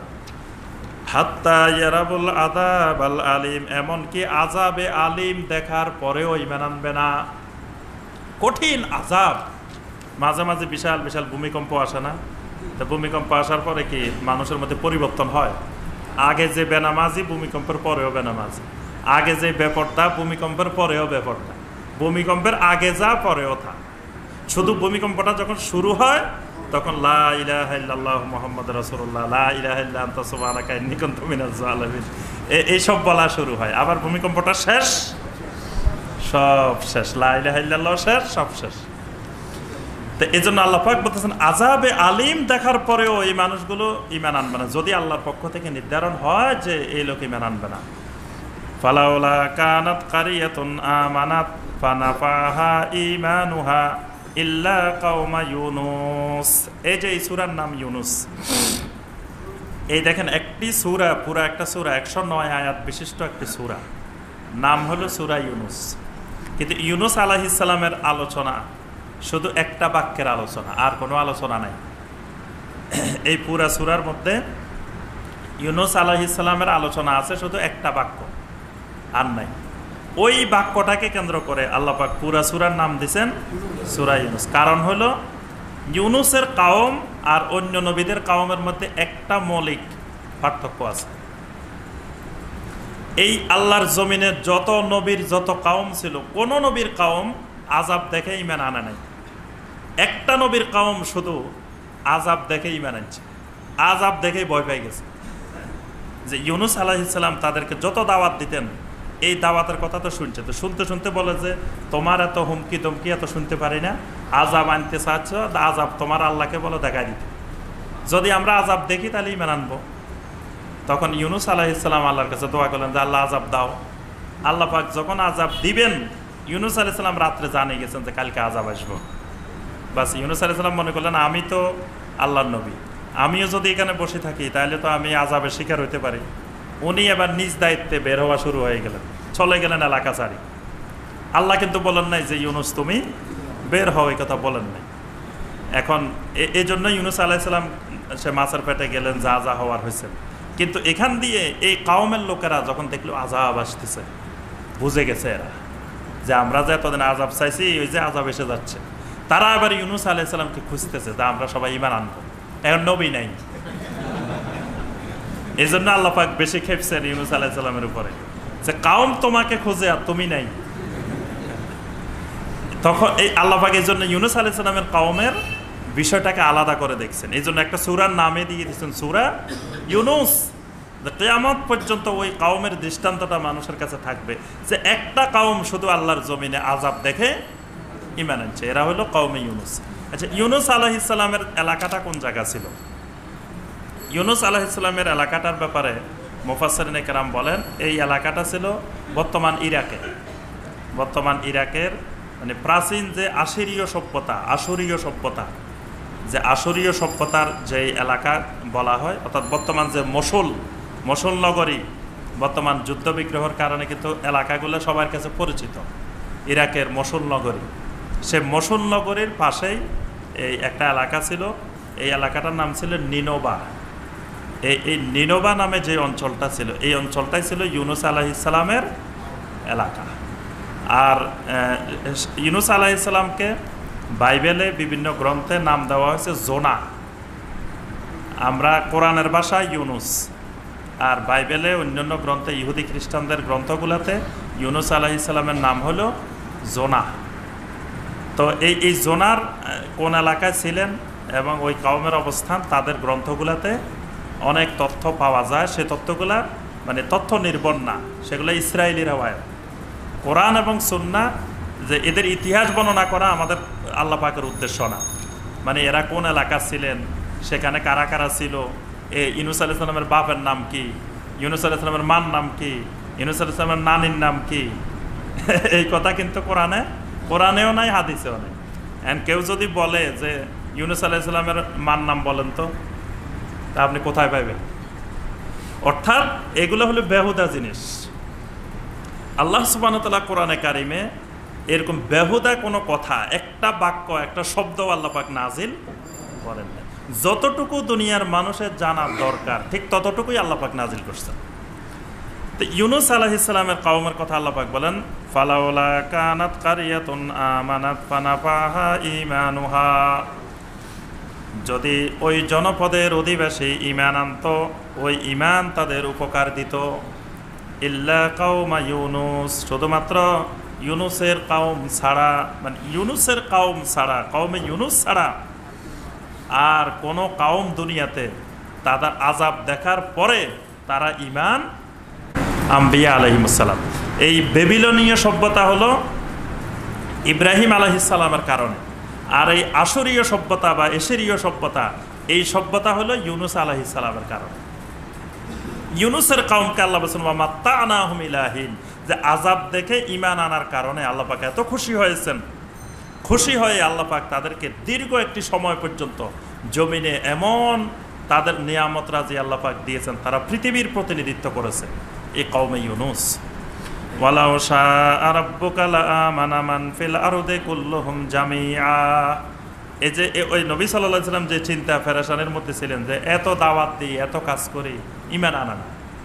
তা আল্লাহ পাক বলতেছেন শোনো, প্রথমে আল্লাহ পাক বলছেন যে আল্লাহ যদি নির্ধারণ করেন যে ঈমান আনবেন না, তাহলে তাকে দুনিয়ার সকল আয়াত, সকল আযাব যা দিবা কাজ হবে না। আর এরপর আল্লাহ পাক আরো স্পষ্ট করে দিচ্ছেন, ওয়ালাউ শাআ রাব্বুকা লাআমানা মান ফিল আরদি কুল্লুহুম জামিয়া, আল্লাহ পাক বলেন আপনার রব যদি ইচ্ছা করতেন তাহলে দুনিয়ার জমিনের মধ্যে যা কিছু আছে, যত মানুষ আছে, জিন আছে, যা আছে, সকল মানুষই ঈমানদার হয়ে যেত। যদি আপনার রব ইচ্ছা করতেন তাহলে দুনিয়ার সকল, আর শুধু মানুষ বলেন নাই, মান ফিল আরদে, জমিনের মধ্যে যা কিছু আছে সব ঈমানদার হয়ে যেত। অর্থাৎ সকল মাখলুকাত, মানুষ আর জিন ছাড়া তো অন্য মাখলুকাত ঈমানদার। কি বলেন, কুকুর কি ঈমানদার না বেঈমানদার? হ্যাঁ, ঈমানদার। আল্লাহ পাকের যত মাখলুক আছে জমিনে, সকল মাখলুক ঈমানদার। শুধু মানুষ এবং জিনের মধ্যে ঈমানদারও আছে, গায়রে ঈমানদারও আছে, বাকি সব মাখলুক পরিপূর্ণ ঈমানদার। তো আল্লাহ পাক বলতেছেন যদি আল্লাহ ইচ্ছা করতেন এই মানুষ আর জিনও সবাই ঈমানদার হয়ে যেত। আপা আনতা তুকরিহুন নাস হাত্তা ইয়াকুনু মুমিনিন, সুতরাং আপা আনতা তুকরিহুন নাস, আপনি কি মানুষদেরকে বাধ্য করতে চান, হাত্তা ইয়াকুনু মুমিনিন, যাতে তারা সকল মানুষ মুমিন হয়ে যায়। আপনি কি জোর জবরদস্তি করে দুনিয়ার সব মানুষের ইমানদার বানাইতে চান? আল্লাহ পাক রাসূলকে প্রশ্ন করছেন যে আপনি কি চান যে দুনিয়ার সব মানুষকে আপনি ইমানদার বানাই ফেলবেন? অর্থাৎ আপনি ইচ্ছা করলেও পারবেন না, কারণ ইমানদার কে হবে কে না হবে এটা নির্ধারণ করব আমি আল্লাহ। এটা আপনি নির্ধারণ করতে পারবেন না, আপনি বুঝবেনও না যে কে কোনখান দিয়ে ইমান আনবে, কে ইমান আনবে না, এটা আপনি বুঝতেই পারবেন না। এখানে আরো একটা গুরুত্বপূর্ণ বিষয় হলো যে ইসলাম জবরদস্তি করে, জোর করে কাউকে ইমানদার বানানোর সমর্থন করে না। সরাসরি আল্লাহ বলছেন, রাসূল আপনি কি চান যে আপনি জোর জবরদস্তি করে মানুষদেরকে মুমিন বানায় ফেলবেন? অর্থাৎ ইসলাম জোর জবরদস্তি করে সন্ত্রাসের মাধ্যমে, জঙ্গিবাদের মাধ্যমে, উগ্রপন্থার মাধ্যমে মানুষদেরকে ইমানদার বানাই ফেলবে, আল্লাহওয়ালা বানাই ফেলবে, দিন কায়েম করে ফেলবে। এই পন্থা ইসলাম বিশ্বাসী না। ইসলামের পন্থা হলো দাওয়াতের পন্থা। সুন্দরভাবে, নরমভাবে মানুষকে আল্লাহর দিন সম্পর্কে, তাওহীদ সম্পর্কে, সুন্নাহ সম্পর্কে মানুষদেরকে বোঝানোর পরে, দাওয়াতের পরে, তাবলীগের পরে, তারপরে গিয়ে আপনার মানুষ নিজের থেকেই আল্লাহর দিনের দিকে ধাবিত হবে। মানে শান্তিপূর্ণ পন্থায়, কোনো অশান্তিপূর্ণ কোনো উগ্র পন্থায় ইসলাম বিশ্বাসী না। ওয়ামা কানা লিনাফসিন আন তুমিনা ইল্লা বিইজনিল্লাহ, আর কোনো মানুষের পক্ষে সম্ভব নয় আল্লাহর অনুমতি ছাড়া, আল্লাহর হুকুম ছাড়া ঈমান আনবে। আরো স্পষ্ট করতেছেন আল্লাহ পাক যে আল্লাহর হুকুম ছাড়া, আল্লাহর অনুমতি ছাড়া দুনিয়ার কোনো মানুষের পক্ষে সম্ভব নয় আন তুমিনা, ঈমান আনবে। অর্থাৎ ঈমানটা পুরোপুরি আল্লাহর বড় নিয়ামত, আল্লাহর পক্ষ থেকে আসে। এটা আল্লাহ পাক যাকে দিবেন সেই ঈমান আনতে পারে, আর যাকে দিবেন না সেই ঈমান আনতে পারে না। ওয়ায়াজআলুর রিজসা আলাল্লাযিনা লা ইয়াকিলুন, আর যাদের আকল নাই, যারা বেআকল, এই বেআকল মানুষগুলোকে ওয়ায়াজআলুর রিজসা, তাদেরকে শাস্তি দিবেন। এটাও আল্লাহর অনুমতি ছাড়া আসে না। অর্থাৎ ঈমান যেমন কেউ আল্লাহর অনুমতি ছাড়া আনতে পারে না, বেআকলদের উপরে, যাদের আকল নেই, বিবেক নেই, বুদ্ধি নেই, তাদের উপরে কোনো শাস্তি আসবে এটাও আল্লাহর অনুমতি ছাড়া আসে না। মানে দুইটাই আল্লাহর অনুমতি ক্রমে আসে। কুলিনজুরু মাযা ফিস সামাওয়াতি ওয়াল আরদি, সুতরাং রাসূল আপনি বলুন জমিনের মধ্যে, আসমানের মধ্যে যা কিছু আছে এদেরকে অবকাশ দাও। ওয়ামা তুগনিল আয়াতু ওয়ান নুযুরু আন কওমিন লা ইউমিনুন, আর যারা ঈমান আনবে না ওই সম্প্রদায়ের জন্য কোনো প্রকারের আয়াত, কোনো প্রকারের বিধি প্রদর্শন, এইগুলো তাদেরকে কোনো কাজে আসবে না। মানে যদি আল্লাহর পক্ষ থেকে নির্ধারণ হয় যে এরা ঈমান আনবে না, তা আপনি যত তাদের সামনে আয়াত উপস্থাপন করেন, যত আপনি বিধি প্রদর্শন করেন, ওয়ামা তুগনি, আল্লাহ পাক বলেন এটার দ্বারা কোনো কাজে আসবে না। ফাহাল ইয়ান্তাজিরুনা ইল্লা মিসলা আইয়ামিল্লাযিনা খালাউ মিন ক্বাবলিহিম কুল ফান্তাজিরু ইন্নী মাআকুম মিনাল মুনতাজিরিন। আল্লাহ পাক বলেন তারা কি ওই দিনের অপেক্ষা করতে চায় যেই দিনগুলো ইতিপূর্বে অতিবাহিত হয়েছে? ইতিপূর্বে যে দিনগুলো অতিবাহিত হয়েছে সেই দিনগুলোর মতো তারা কি অবকাশ চায়? অর্থাৎ ইতিপূর্বে জাতিগুলোর উপরে যে আযাব ও গজব এসেছিল, সে আযাব ও গজবের মতো আযাব ও গজব কি তারা চায়? কুল ফান্তাজিরু ইন্নী মাআকুম মিনাল মুনতাজিরিন, যদি তারা সেটাই কামনা করে তাদেরকে বলেন যে তোমরাও অপেক্ষা করো, আমরাও তোমাদের সাথে ইন্তজার করতেছি, তোমরাও সেটার জন্য অপেক্ষা করো, আমরাও সেটার জন্য তোমাদের সাথে আছি। সুম্মা নুনাজ্জি রুসুলানা ওয়াল্লাযীনা আমানু কাযালিকা হাক্কান আলাইনা নুনজিল মুমিনিন। আল্লাহ পাক বলেন এইভাবে আমি যুগে যুগে আমার রাসূলদেরকে এবং ঈমানদারদেরকে নাজাত দিয়েছি, ঈমানদারদেরকে, আমার রাসূলদেরকে রক্ষা করেছি। কাযালিকা হাক্কান আলাইনা নুনজিল মুমিনিন, এইভাবেই মুমিনদেরকে রক্ষা করা আমি আল্লাহর হক, আমি আল্লাহর দায়িত্ব। সুবহানাল্লাহ। মুমিনদেরকে রক্ষা করা, মুমিনদেরকে নাজাত দেওয়া, মুমিনদেরকে বাঁচানো, মুমিনদেরকে রক্ষা করার দায়িত্ব আমি আল্লাহ। কুল ইয়া আইয়ুহান নাস ইন কুনতুম ফি শাক্কিম মিন দীনি ফালা আ'বুদুল্লাযীনা তা'বুদুনা মিন দুনিল্লাহ ওয়ালাকিন আ'বুদুল্লাহাল্লাযী ইয়াতাওয়াফফাকুম। রাসূল আপনি দুনিয়ার মানুষদেরকে ডেকে বলেন, ইয়া আইয়ুহান নাস, হে দুনিয়ার মানুষেরা, ইন কুনতুম ফি শাক্কিম মিন দীনি, যদি আমার দ্বীনের ব্যাপারে তোমাদের কোনো সন্দেহ থাকে, আমার দ্বীনের ব্যাপারে বলতে মানে আমার জীবন ব্যবস্থার ব্যাপারে, আমার মতাদর্শের ব্যাপারে, আমার বিশ্বাসের ব্যাপারে যদি তোমাদের কোনো সন্দেহ থাকে, ফালা আ'বুদুল্লাযীনা তা'বুদুনা মিন দুনিল্লাহ, তোমরা আল্লাহকে বাদ দিয়ে যত মাবুদের ইবাদত করো, আমি কিন্তু কখনো সেই সকল মাবুদের ইবাদত করব না। মানে আমি তোমাদেরকে স্পষ্ট জানিয়ে দিচ্ছি, তোমরা যে সকল শিরকি মাবুদের, আল্লাহকে বাদ দিয়ে যত মাবুদের ইবাদত করো, ফালা আ'বুদু, আমি কখনো সে সকল মাবুদের ইবাদত করব না। ওয়ালাকিন আ'বুদুল্লাহ, বরং আমি শুধু ওই আল্লাহর ইবাদত করে যাব, আল্লাযী ইয়াতাওয়াফফাকুম, যে আল্লাহ তোমাদেরকে মৃত্যু দান করেন। আল্লাহর এখানে আরেকটা পরিচয়, আল্লাহর মারিফত, যে আল্লাহর পরিচয় হলো আল্লাযী ইয়াতাওয়াফফাকুম, আল্লাহ তোমাদেরকে মৃত্যু দেন। এই মৃত্যু দেওয়া আল্লাহর একটা বড় পরিচয়। ওয়া উমিরতু আন আকুনা মিনাল মুমিনিন, আর আমাকে সেই আল্লাহ নির্দেশ দিয়েছেন আমি যেন জমিনের মধ্যে দুনিয়ার কেউ যদি ঈমান না আনে, আমি একজন যেন ঈমান নিয়ে দাঁড়িয়ে থাকি। সুবহানাল্লাহ। দুনিয়ার একজন মানুষও যদি ঈমান না আনে, তা আমি যে আল্লাহর ইবাদত করি, যে আল্লাহ তোমাদেরকে মৃত্যু দেয়, আমি কিন্তু সেই আল্লাহর ইবাদত করি।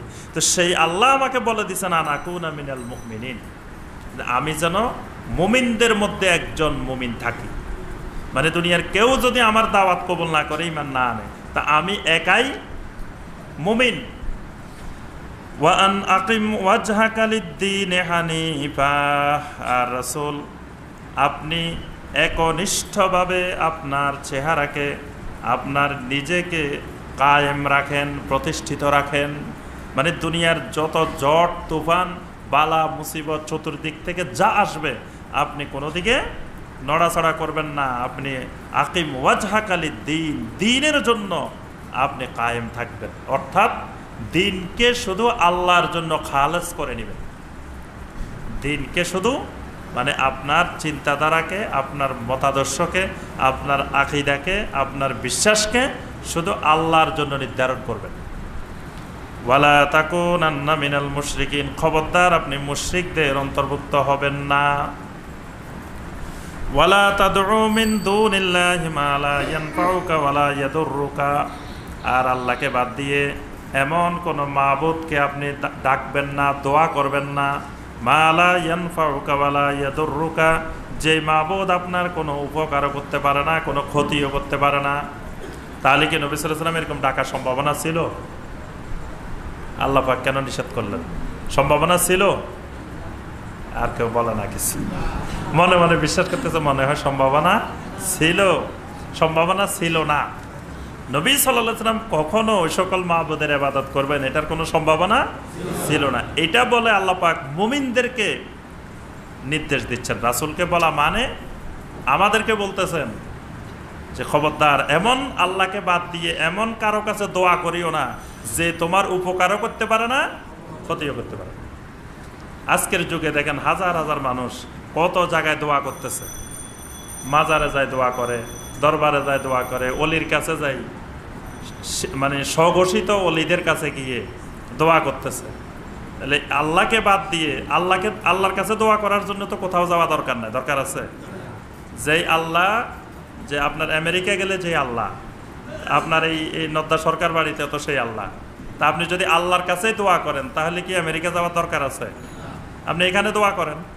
ওখানে যাওয়ার অর্থ হলো আপনি বিশ্বাস করতেছেন এখানের আল্লাহ আর ওখানের আল্লাহ ভিন্ন, অথবা ওখানে এমন কোনো কেউ আছে, আল্লাহর কোনো ঠিকাদার আছে, অথবা আল্লাহর কোনো উকিল ব্যারিস্টার আছে, এই জন্য আপনি সেখানে গেছেন। এগুলো হলো শিরকি দোয়া। দোয়া একটি গুরুত্বপূর্ণ ইবাদত। নবী সাল্লাল্লাহু আলাইহি ওয়াসাল্লাম বলেছেন আদ-দুআউ হুয়াল ইবাদাহ, দোয়া একটি ইবাদত। সুতরাং দোয়া করতে হবে কার কাছে? শুধুমাত্র একমাত্র আল্লাহর কাছে। আমরা যা দরকার সব বলতে হবে, ছোট জিনিস লাগুক বড় জিনিস লাগুক, এরকম ভাগ করা যাবে না যে ছোট লাগলে এই সকল ওলিয়া উলিয়াদের কাছে, আর বড় কিছুর দরকার হইলে আল্লাহর কাছে। এই বাদটা করাটাই শিরক। সরাসরি দোয়া করতে হবে আল্লাহর কাছে। আর আল্লাহ পাক বলতেছেন তোমরা এমন মাবুদের কাছে দোয়া করবে না যারা তোমাদের উপকারও করতে পারে না।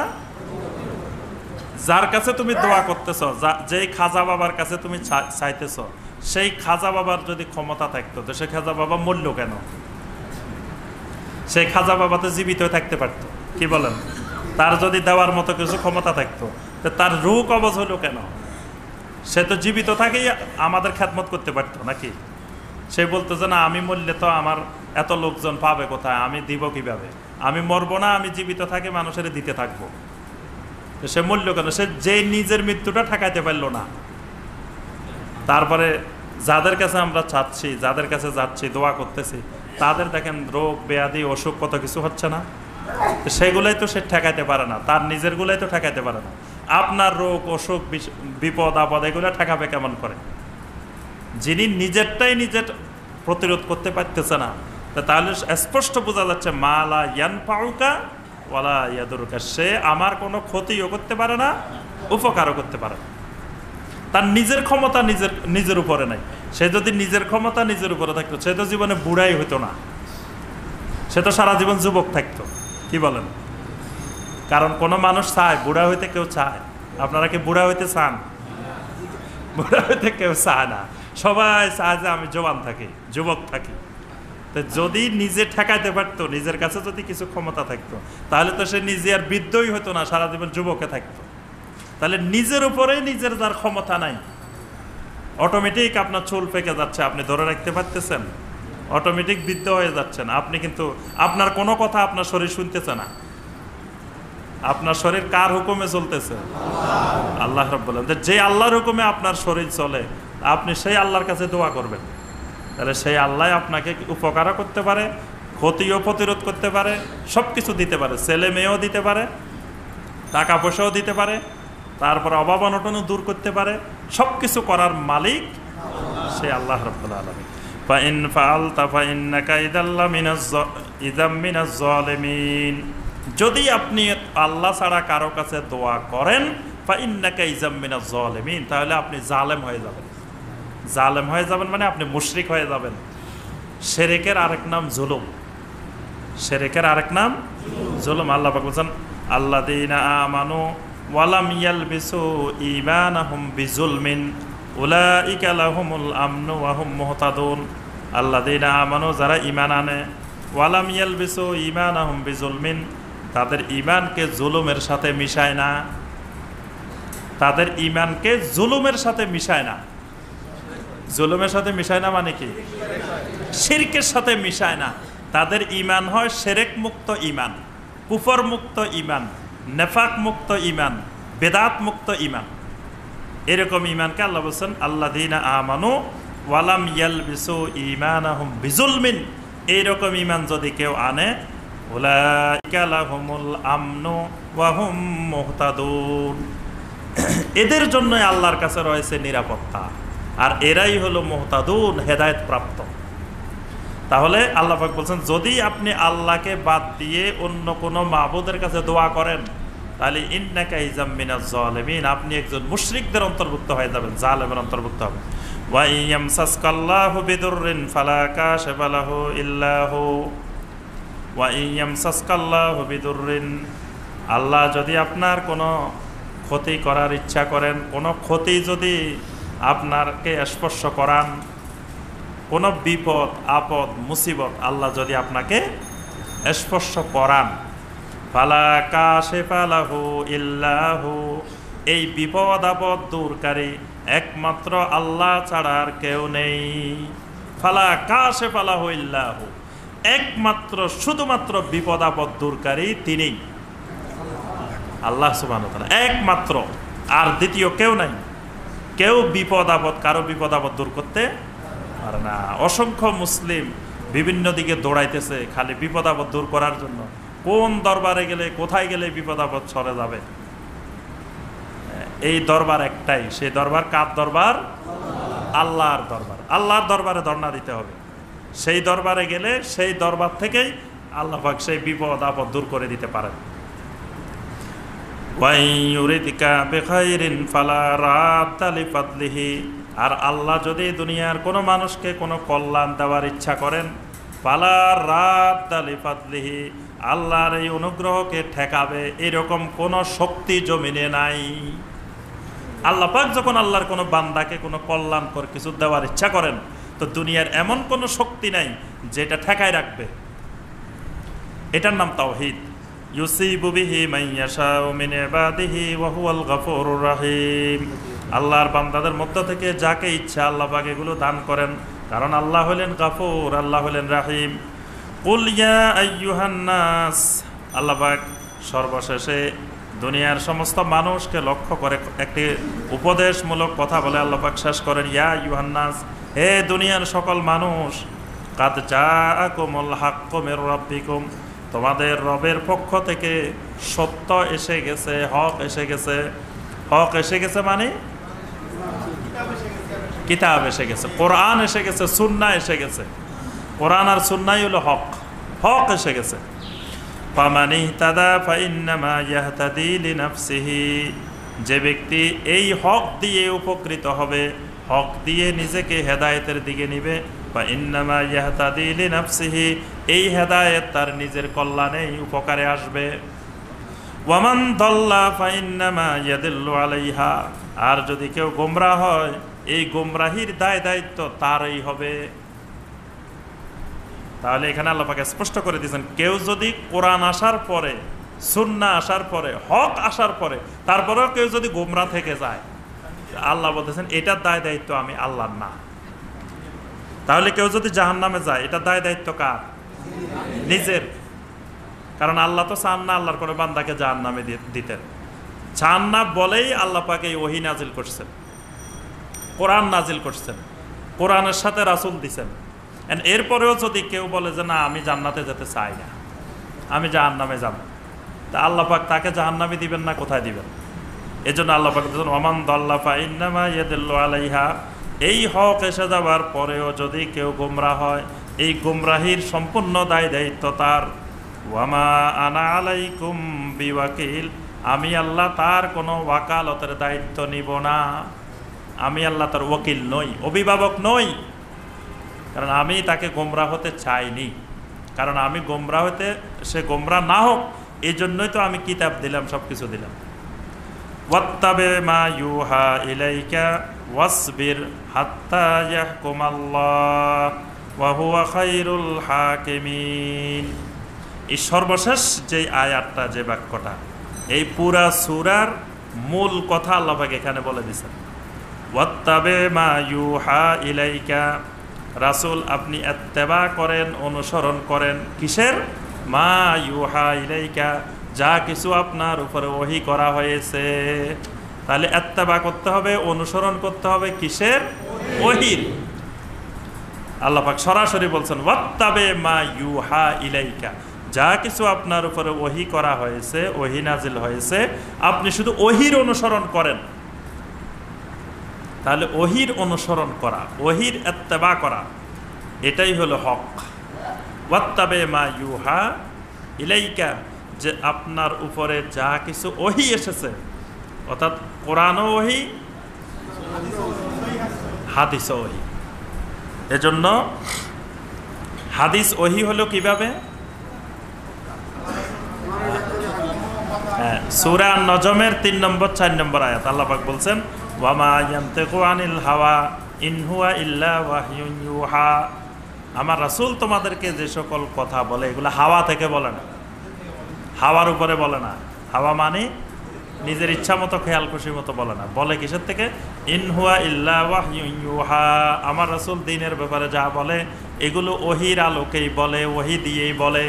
এখানে আল্লাহ পাক সার্টিফিকেট দিচ্ছেন যে নবী সাল্লাল্লাহু আলাইহি ওয়াসাল্লামের হাদিসও ওহী। সূরা নাহালের 44 নম্বর আয়াত আল্লাহ পাক বলছেন, ওয়া নাযালনা ইলাইকা যিকরা লিতুবাইয়িনা লিন-নাসি মা নুযিলা ইলাইহিম, আমি আপনার উপরে কোরআন নাজিল করতেছি এজন্য লিতুবাইয়িনা লিন-নাস, আপনি দুনিয়ার মানুষদেরকে বয়ান করবেন, ব্যাখ্যা দিবেন, মা নুযিলা ইলাইহিম, তাদের জন্য যা কিছু নাজিল করা হয়েছে। অর্থাৎ যে কোরআন তাদের জন্য নাজিল হচ্ছে, এই কোরআনের ব্যাখ্যাদাতা আপনি। আপনাকে আমি আল্লাহ ব্যাখ্যাদাতা নিযুক্ত করলাম, তাহলে এই ব্যাখ্যাটাও কোরআনেরই অংশ। এজন্য আপনার কোরআন বলতেছে ওয়াকিমুস সালাহ, সালাত কায়েম করো। আপনি কেমনে সালাত কায়েম করবেন? এটার ব্যাখ্যা দিয়েছেন কে? আল্লাহ রাসূল সাল্লাল্লাহু আলাইহি ওয়াসাল্লাম। আপনি ফজরে কয় রাকাত পড়বেন, যোহরে কয় রাকাত, আসরে কয় রাকাত, এগুলো কে শিক্ষা দিয়েছেন? তারপরে রুকু কেমনে করবেন, সাজদা কিভাবে করবেন, বৈঠক কিভাবে করবেন, এটা তো রাসূল সাল্লাল্লাহু আলাইহি ওয়াসাল্লাম শিক্ষা দিয়েছেন। তিনি কোরআনের ব্যাখ্যাদাতা। এই জন্য কেউ যদি হাদিস অস্বীকার করে তাহলে তিনি ওহির একটা বিশাল অংশকে তিনি অস্বীকার করেন। যদি কেউ বলে যে আমি আহলে কোরআন, আমি হাদিস মানি না, আমি সুন্নাহ মানি না, খালি কোরআন মানি, এই লোক ওহির এই একটা অংশকে, বিশাল একটা অংশকে অস্বীকার করে। আর হাদিস আর সুন্নাহ, কেউ যদি বলে আমি হাদিস মানি সুন্নাহ মানি না, আবার কেউ যদি বলে সুন্নাহ মানি হাদিস মানি না, বর্তমানে এরকমও পাওয়া যায়। আমি এর আগে কোনোদিন শুনি না, ইদানিং শুনি যে কেউ বলে যে আমরা শুধু হাদিস মানি সুন্নাহ মানি না। না, এই কথা বলে না। যারা হাদিস মানে তারা বলে যে আমরা হাদিসও মানি সুন্নাহ মানি। আবার অনেকে বলে যে আমরা সুন্নাহ মানি হাদিস মানি না। বুঝতে পারছেন? হাদিস আর সুন্নাহ কি দুইটা এক জিনিস না দুই জিনিস? এক জিনিসও দুই জিনিসও, দুইটাই ঠিক আছে। অনেক মুহাদ্দিসিনে কেরাম বলছেন যে হাদিস আর সুন্নাহ এক। আবার অনেক মুহাদ্দিসিনে কেরাম, ফুকাহায়ে কেরাম এটাকে ভাগও করছেন। অনেকে বলছেন যে না, হাদিস এক জিনিস, সুন্নাহ আর এক জিনিস। দুটার মধ্যে একটু মানে সামান্য কিছু তফাৎ আছে। সেটা হলো আম খাস মতলকের সম্পর্ক হাদিস আর সুন্নাহর মধ্যে।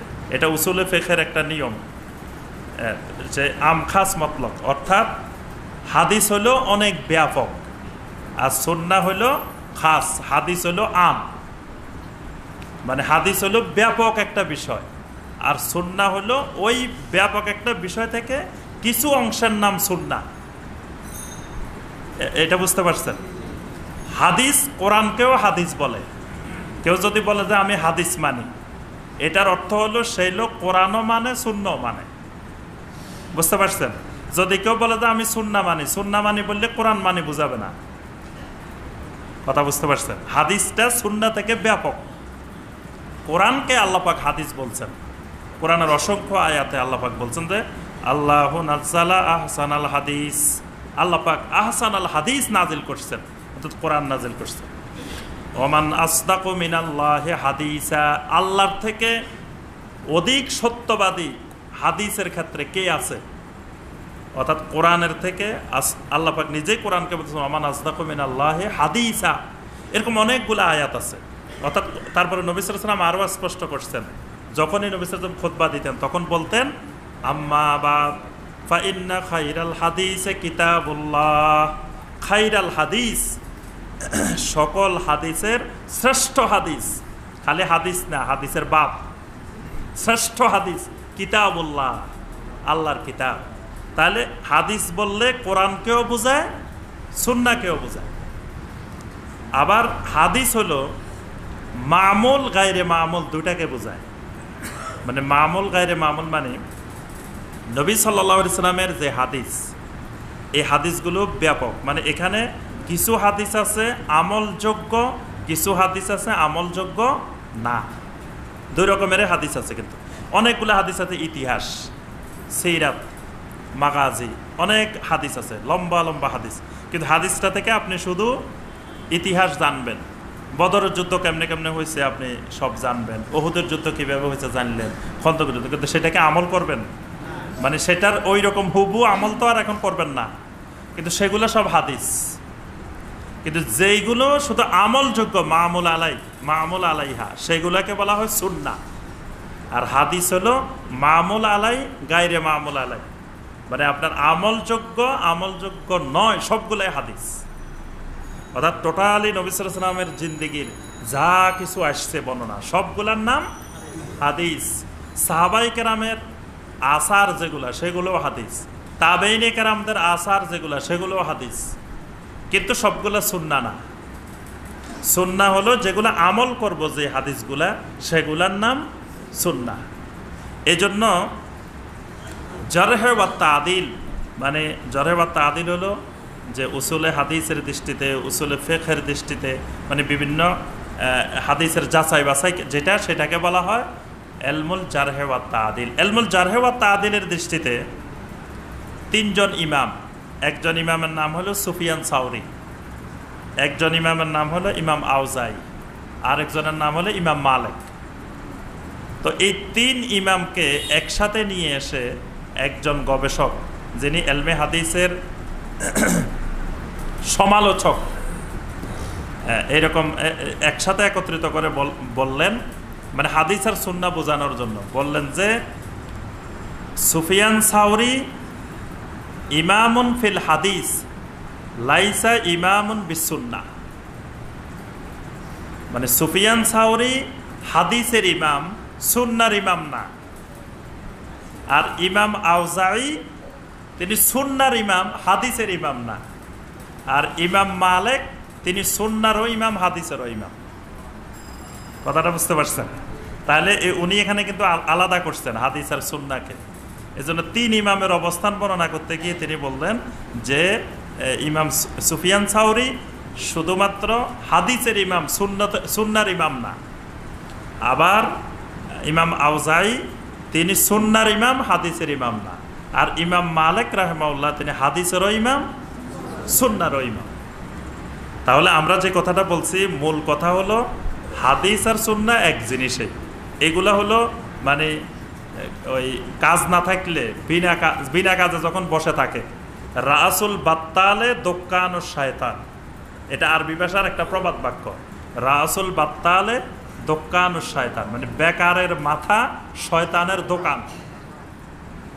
তো যখন কোনো কাজ থাকে না, তো তখন তখন মাথা এগুলা আসে। তখন একজন কয় আমি হাদিস মানি, আরেকজন কয় সুন্নাহ মানি না, সুন্নাহ মানি। আরেকজন কয় হাদিস এক জিনিস, সুন্নাহ এক জিনিস। কেউ কয় আহলে হাদিস, কেউ কয় আহলে সুন্নাহ। আসলে সব লটকানি টাঙ্গানি সব এক জিনিস। এগুলো হলো সব বেহুদা ঝগড়া করা, কতক্ষণ কাজ নাই, এজন্য বিনা কাজে বসে আছে, বেকার বসে আছে। তো বেকারের মাথা কত কিছু আসে, এই জন্য এগুলো নিয়ে খামাখা ঝগড়া করা। যুগে যুগে যত আইম্মায়ে কেরাম ছিলেন তারা সবাই আহলুস সুন্নাহ ছিলেন, সবাই আসহাবুল হাদিসও ছিলেন, সবাই আহলুল হাদিসও ছিলেন। সব এক জিনিসেই, সব মুসলিম, আহলুল কোরআন, আহলুস সুন্নাহ, আহলুল হাদিস, এগুলো সব এক জিনিস। মানে এগুলো বুঝলে ব্যাপকভাবে এগুলো এক জিনিস। এগুলো কোনো সম্প্রদায়ের নির্দিষ্ট নাম না, এগুলো কোনো গোষ্ঠীর নাম না, এগুলো কোনো দলের বিষয় না। হাদিস এবং সুন্নাহ এগুলো সমস্ত মুসলিম উম্মার সম্পদ। এটা কোনো দলের, কোনো ব্যক্তির কারো সম্পদ না, এটা সবার সম্পদ, সবাই সমান অধিকার এটাতে। কি হাদিসের ক্ষেত্রে কারো অধিকার বেশি, কারো অধিকার কম? সবাই সমান, সমস্ত মুসলিম উম্মার সম্পদ। অর্থাৎ আমরা যেটা বলতেছি সেটা হলো যে আল্লাহ পাক বলেন ওয়াত্তাবে মা ইউহা ইলাইকা, যে আপনার উপরে যে ওহীগুলো নাজিল হয় আপনি সে ওহীর ইত্তেবা করেন। ওয়াসবির হাত্তা ইয়াহকুমাল্লাহ, আর এই আপনি মক্কা মুকাররমায় বা মুমিনেরা পৃথিবীর যেখানে বিপদ আপদ যা কিছুতে নিপতিত হবে, ওয়াসবির, এই সব কিছুর মোকাবেলায় সবর ধরতে হবে। হাত্তা ইয়াহকুমাল্লাহ, যতক্ষণ না আল্লাহর পক্ষ থেকে ফয়সালা আসে। ওয়া হুয়া খায়রুল হাকিমিন, আল্লাহ পাক হলেন সর্বশ্রেষ্ঠ হাকিম, আল্লাহ পাক হলেন সর্বশ্রেষ্ঠ বিচারক। ও খায়রুল হাকিমিন, অন্য আয়াত আল্লাহ বলছেন আহকামুল হাকিমিন।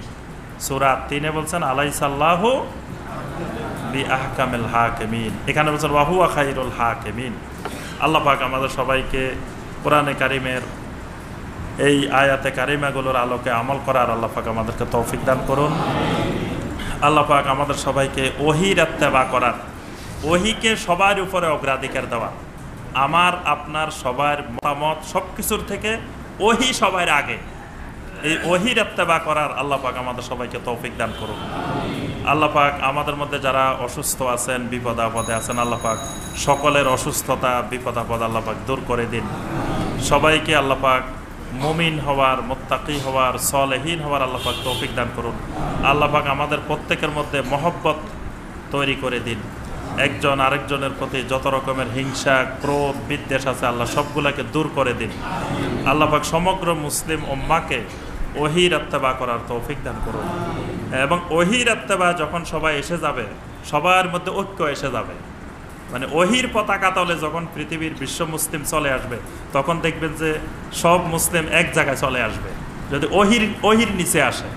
আর ওহির বাহিরে যখন যাবে তখন আর মুসলিমদের ঐক্য থাকবে না। যত বেশি ওহির বাহিরে যাবেন তত বেশি অনৈক্য বাড়তে থাকবে, কারণ ওহির বাহিরে যখন যাবেন তখন তো যার মনে যা ইচ্ছা তাই বানাইতে পারে।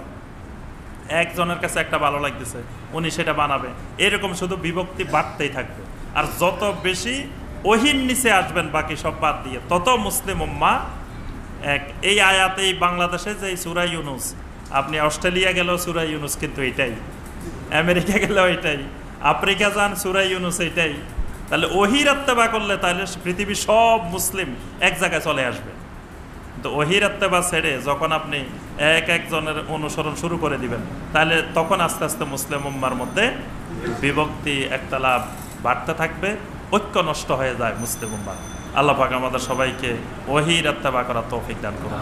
সুবহানাকা আল্লাহুম্মা বিহামদিকা আশহাদু আল্লা ইলাহা ইল্লা আনতা আস্তাগফিরুকা ওয়া আতুবু ইলাইক। সূরা ইউনুস আজকে শেষ, আমাদের 5 পর্বে সূরা ইউনুস শেষ হলো। ইনশাআল্লাহ আগামী তাফসীর থেকে সূরা হুদ,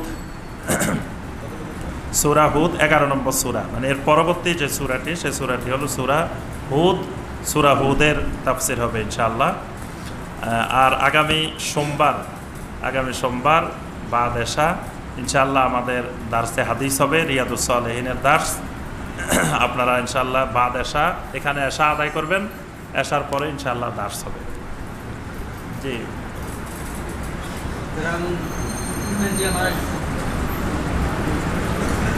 বুঝি নাই কথাটা।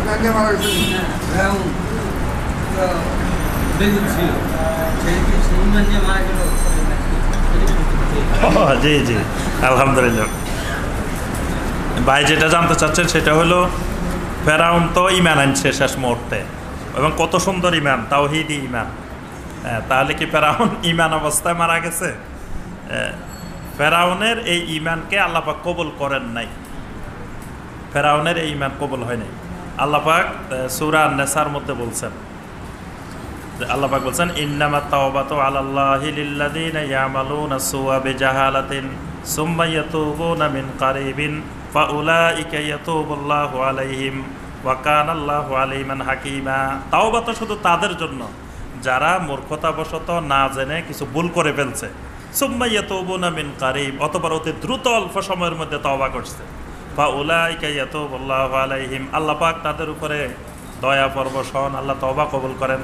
তো ওয়ালাইসাতিত তাওবা, তাওবা তাদের জন্য নয়, লিল্লাযিনা ইয়ামালুনা সাইয়্যাত, যারা সারা জীবন শুধু খারাপ কাজ করতেই থাকে, হাত্তা ইজা হাদারা আহাদাহুমুল মাউত, যখন তাদের মৃত্যু এসে উপস্থিত হয়ে যায়, ক্বালা ইন্নী তুবতুল আন, তখন বলে যে আল্লাহ আমার আগিলা পিছিলা ডাইনের বামের উপরের নিচের যত গুনাহ আছে সবগুলা থেকে তওবা করে ফেললাম। আল্লাহ পাক বলেন এইরকম তাওবা যদি করে, ওয়ালাল্লাযীনা ইয়ামুতুনা ওয়া হুম কুফফার, এরা মারা যাবে কুফরি অবস্থায়। এজন্য আমাদের দেশে যখন মৃত্যুর সময় হাজির হয় তখন দেখবেন যে ও ইমাম সাহেবকে ডেকে নিয়ে আসো, তাড়াতাড়ি ইমাম সাহেবকে ডেকে নিয়ে আসো, তওবা করাইতে হইবে। এই তাওবা নবীওয়ালা তাওবা না, এই তাওবা সুন্নতের তাওবা না, এটা হলো বেদাতি তাওবা। আর তাওবা একজন আরেকজনকে করাইতে পারে না, তাওবা নিজের বিষয়, নিজে তওবা করবে, একজন আরেকজনকে তওবা করাইতে পারে না। কারণ তওবার সাথে অনেকগুলো বিষয় সম্পৃক্ত, সেটা ইমাম সাহেব করতে পারবে না, ওইটা উনার নিজেকে করতে হবে। উনি সারা জীবন সুদ খাইছে, তো ইমাম সাহেব কি ওই সুদের টাকা ফেরত দিবে? উনি ঘুষ খাইছে, তো ইমাম সাহেব কি ঘুষের টাকা ফেরত দিতে পারবে? তা তাহলে ইমাম সাহেব তওবা করাইবো কেমনে?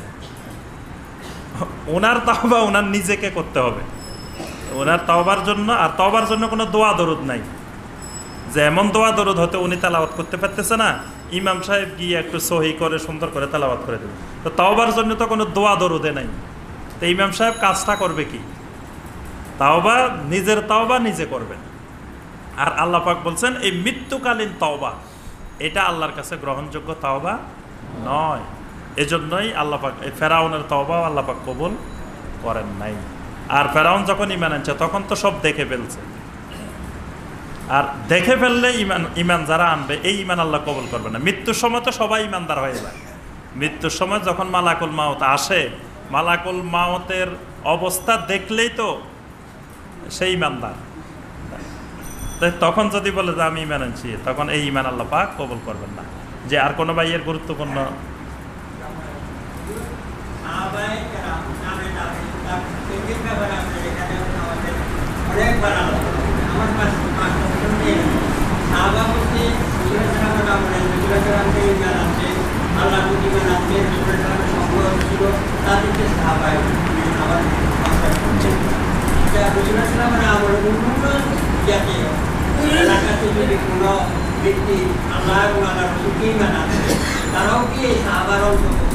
জি আলহামদুলিল্লাহ। ভাই সাহাবী সম্পর্কে জানতে চেয়েছেন যে নবী সাল্লাল্লাহু আলাইহি ওয়াসাল্লামের জীবদ্দশায় যারা ঈমান আনছেন, ভাই যেটা বলছেন যে তারা তো সাহাবী, তাহলে ওই সময়ে পৃথিবীর অন্য জায়গার কেউ যদি ঈমান আনে তারাও কি সাহাবীর অন্তর্ভুক্ত হবেন কিনা?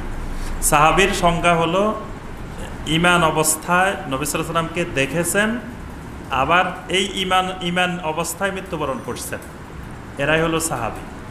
মানে নবী সাল্লাল্লাহু আলাইহি ওয়াসাল্লামকে তো আবু জেহেল আবু লাহাবও দেখছে, কিন্তু তারা ঈমান অবস্থায় দেখে নাই, তারা কুফরির অবস্থায় দেখছে। আবার নবী সাল্লাল্লাহু আলাইহি ওয়াসাল্লামকে অনেকে ঈমান আনছে, নবী সাল্লাল্লাহু আলাইহি ওয়াসাল্লামকে দেখছেন ঈমান অবস্থায়, কিন্তু লোকগুলা পরে ঈমান অবস্থায় ছিল না। যেমন অনেক মুনাফেক, তারপরে খারেজির যে লোকগুলা, এই লোকগুলা তো ঈমান অবস্থায় প্রথমে নবী সাল্লাল্লাহু আলাইহি ওয়াসাল্লামের উপরে ঈমান আনছে, কিন্তু পরবর্তীতে তারা ঈমান অবস্থায় মারা যায় নাই, এই জন্য এরা সাহাবীর আওতাভুক্ত না। আর নবী সাল্লাল্লাহু আলাইহি ওয়াসাল্লামের জীবদ্দশায় অন্য অঞ্চলের লোক যদি ঈমান আনে তারা সাহাবী হবে না যদি নবী সাল্লাল্লাহু আলাইহি ওয়াসাল্লামকে সরাসরি না দেখে। এই জন্য ওই যে ওয়াইস আল কারনি রাহিমাহুল্লাহ, তিনি তো নবী সাল্লাল্লাহু আলাইহি ওয়াসাল্লামের জীবিত অবস্থায় ঈমান আনছেন, কিন্তু নবী সাল্লাল্লাহু আলাইহি ওয়াসাল্লামের সাথে তার সরাসরি সাক্ষাৎ হয় নাই, এজন্য তিনি সাহাবীর অন্তর্ভুক্ত না, তিনি তাবেঈর অন্তর্ভুক্ত।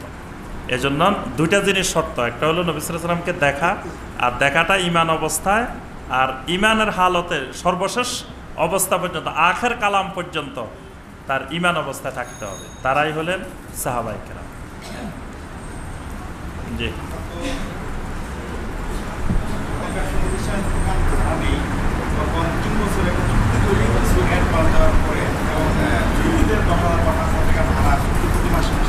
জি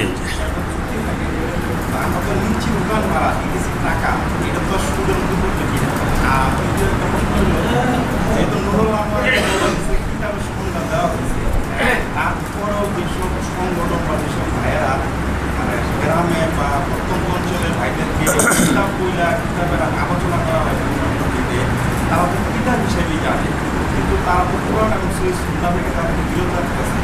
তারা কি এই গুনার বাকি তারা? জি বুঝতে পারছি আলহামদুলিল্লাহ। ভাই দুটি জিনিস জানতে চেয়েছেন। প্রথম বিষয়টি হলো যে আমরা যখন দোকান ভাড়া নিই কোনো জায়গা থেকে, তখন 3 লাখ টাকা 4 লাখ টাকা অ্যাডভান্স দিলাম, পরবর্তীতে প্রতি মাসে আমরা ভাড়া দিচ্ছি। তো এই যে অ্যাডভান্সটা দেওয়া হচ্ছে, অগ্রিম তাকে টাকাটা দেওয়া হচ্ছে, এই টাকাটা সুদের আওতাভুক্ত বা রেবার আওতাভুক্ত হচ্ছে কিনা, এটা হলো ভাইয়ের প্রথম বিষয়। আর দ্বিতীয় বিষয় হলো আমরা কিতাবের কথা বলছি যে কিতাব কাকে বলে। তো যদি অন্য বই পুস্তক, অন্যজনের লেখা যে কোনো ইসলামী বই পুস্তক, সেটাকে যদি মানুষের মধ্যে কিতাব বলে প্রচার করা হয়, এটা তালিম করা হয়, এটার প্রচার করা হয়, এটা মানে কোরআন সুন্নাহর দৃষ্টিতে কেমন, এটা জানতে চেয়েছেন। তো প্রথম বিষয়টা হলো যে এরকম অ্যাডভান্স যেটা দেওয়া হচ্ছে, এটা হলো সিকিউরিটি হিসাবে, মানে আপনি এই বাড়িটা ভাড়া নিচ্ছেন বা দোকানটা ভাড়া নিচ্ছেন, এখন আপনি যদি এই দোকানের এই বাড়ির কিছু ক্ষতি করে আপনি চলে গেলেন, তখন আপনাকে পাবে কোথায়? তারপরে হয়তো আপনি 2 মাসের 3 মাসের ভাড়া দিলেন না, তো তখন আপনার ভাড়াটা পাবে কোথায়? এই জন্য আপনার থেকে এটা নিছে। তবে এটা নেওয়ার ক্ষেত্রে খেয়াল রাখতে হবে যে এটা যেন জুলুম না হয়। এটা নেওয়া যাবে, কিন্তু নেওয়াটা যেন জুলুম না হয়। যেমন আমার জিনিস হইলো মানে 1 লাখ টাকার নিলেই হয়, আমি এখানে 5 লাখ টাকা নিয়ে রাখলাম না, আমার নিজের স্বার্থে টাকাগুলো আমি ব্যবহার করব, এটা হলো প্রথম কথা। দ্বিতীয় কথা হলো জামানত বাবদ যে টাকাটা উনি নেবেন, এই টাকা কিন্তু উনার টাকা না, এটার মালিকও উনি না, এই জন্য উনি এটার কোনো মুনাফা, এটা দিয়ে কোনো ব্যবসা, এটা দিয়ে কিছু করা, এটা ওনার জন্য জায়েজ না। যে টাকাটা উনি নেবেন এই টাকাটা উনি সিকিউরিটি হিসাবে রেখে দিবেন। এটা রাখার উদ্দেশ্য হলো যে কোনো ধরনের চুক্তি ভঙ্গ হলে, কিছু হলে যেন আমি এখান থেকে নিতে পারি। এখন এই কথা বলে উনি নিয়ে উনি আবার নিজে এটা দিয়ে ব্যবসা করলেন, কিছু করলেন, এটা ওনার জন্য বৈধ না। যদি উনি ওই টাকা দিয়ে কিছু করতে হয় তাহলে এই টাকার মূল মালিক হলো যার থেকে নিছে, এবং তাকেই জাকাত দিতে হবে। যার টাকা সে কিন্তু এই টাকা জাকাত দিবে। তাহলে তার সাথে আরেকটা চুক্তি করতে হবে যে ভাই তোমার এই টাকা তো আমার কাছে থাকবে, এই টাকা দিয়ে আমি এটা কিছু করব, এখানে যা লাভ হবে লোকসান হবে এটা আমি তুমি আবার ভাগ করে নিব। এই ভিত্তিতে যদি কোনো চুক্তি হয় মোদারাবা মোশারাকা ভিত্তিতে, তখন উনি ওইটা ব্যবহার করতে পারবেন, কিন্তু তার আগ পর্যন্ত উনি এটা ব্যবহার করতে পারবেন না। কিন্তু আমাদের দেশে দেখা যায় নিয়ে তো উনি নিজে ব্যবহার করেন, এটা ব্যবহার করা জায়েজ নাই, এভাবে করা যাবে না। আর দ্বিতীয় বিষয় যেটা বলছেন সেটা হলো মানে নর্মালি আল কিতাব বলতে, অর্থাৎ ইসলামের দৃষ্টিতে কিতাব বলতে কিতাবুল্লাহ, আল্লাহর কিতাবকে বোঝানো। এর বাহিরে যত ইসলামী পুস্তক আছে এগুলাকেও আরবি ভাষায়, ফার্সি ভাষায় কিতাবে বলা হয়। যেমন আমরা ধরুন সহি আল বুখারী, সহি মুসলিম, তিরমিজি, এগুলো কিতাব না? এগুলাকেও তো আমরা বলি যে কিতাব। বুখারী শরীফ একটা কিতাব, মুসলিম শরীফ একটা, অর্থাৎ আরবিতে বইকে বলা হয় কিতাব। তাহলে যত বই আছে সব বইই কিতাব। এজন্য ইসলামী সাহিত্য বা ইসলামী যে কোনো বই সেটা কিতাব হইতে পারে, কিন্তু একজন মুসলিমকে এই নলেজটা রাখতে হবে যে আমার জন্য মূল কর্তব্য হলো ওহির ইত্তেবা, মানে আমি তালিম করব, দাওয়াত দিব, যা করব সেটা কোরআন এবং সুন্নাহ দিয়ে। সুতরাং কোরআন এবং সুন্নাহই হলো অরিজিনাল মূল কিতাব। এটাকে বোঝার জন্য সহায়ক হিসাবে আরও হাজার ও অসংখ্য কিতাব থাকতে পারে। যেমন আপনার কোরআনের তাফসির আছে, বড় বড় তাফসির, এগুলো কিতাব না? তারপরে হাদিসের ব্যাখ্যা লেখা হয়েছে আবার অনেক, এগুলো কিতাব। এগুলো হলো ওহিকে বোঝার জন্য, কোরআন এবং সুন্নাহকে বোঝার জন্য। কোরআন এবং সুন্নাহকে বোঝার জন্য হাজারো শত শত কিতাব, শত শত বই পুস্তক থাকতে পারে, কিন্তু মূল মানে সন্দেহ মুক্ত এলেম নিব কোরআন সুন্নাহ থেকে। আর বাকি যত কিতাব থেকে এলেম নিব ওইটা একেবারে মানে জন্নি এলেম, সেটা কেতিই এলেম হবে না, মানে অকাট্য এলেম হবে না, সেটা সন্দেহপূর্ণ এলেম হবে। এই জিনিসটার পার্থক্য বুঝলে যে আমি যে কোনো একটা বই, যে কোনো একটা তাফসির, যে কোনো একটা ব্যাখ্যা যেখান থেকে নলেজ নিব সেটা হবে সন্দেহপূর্ণ। আর যদি সরাসরি কোরআন এবং সহি হাদিসের গ্রন্থ থেকে নিই সেটা হবে কেতি, একেবারে মানে নির্ভেজাল, অকাট্য। সুবহানাকা আল্লাহুম্মা বিহামদিকা আশহাদু আল্লা ইলাহা ইল্লা আনতা।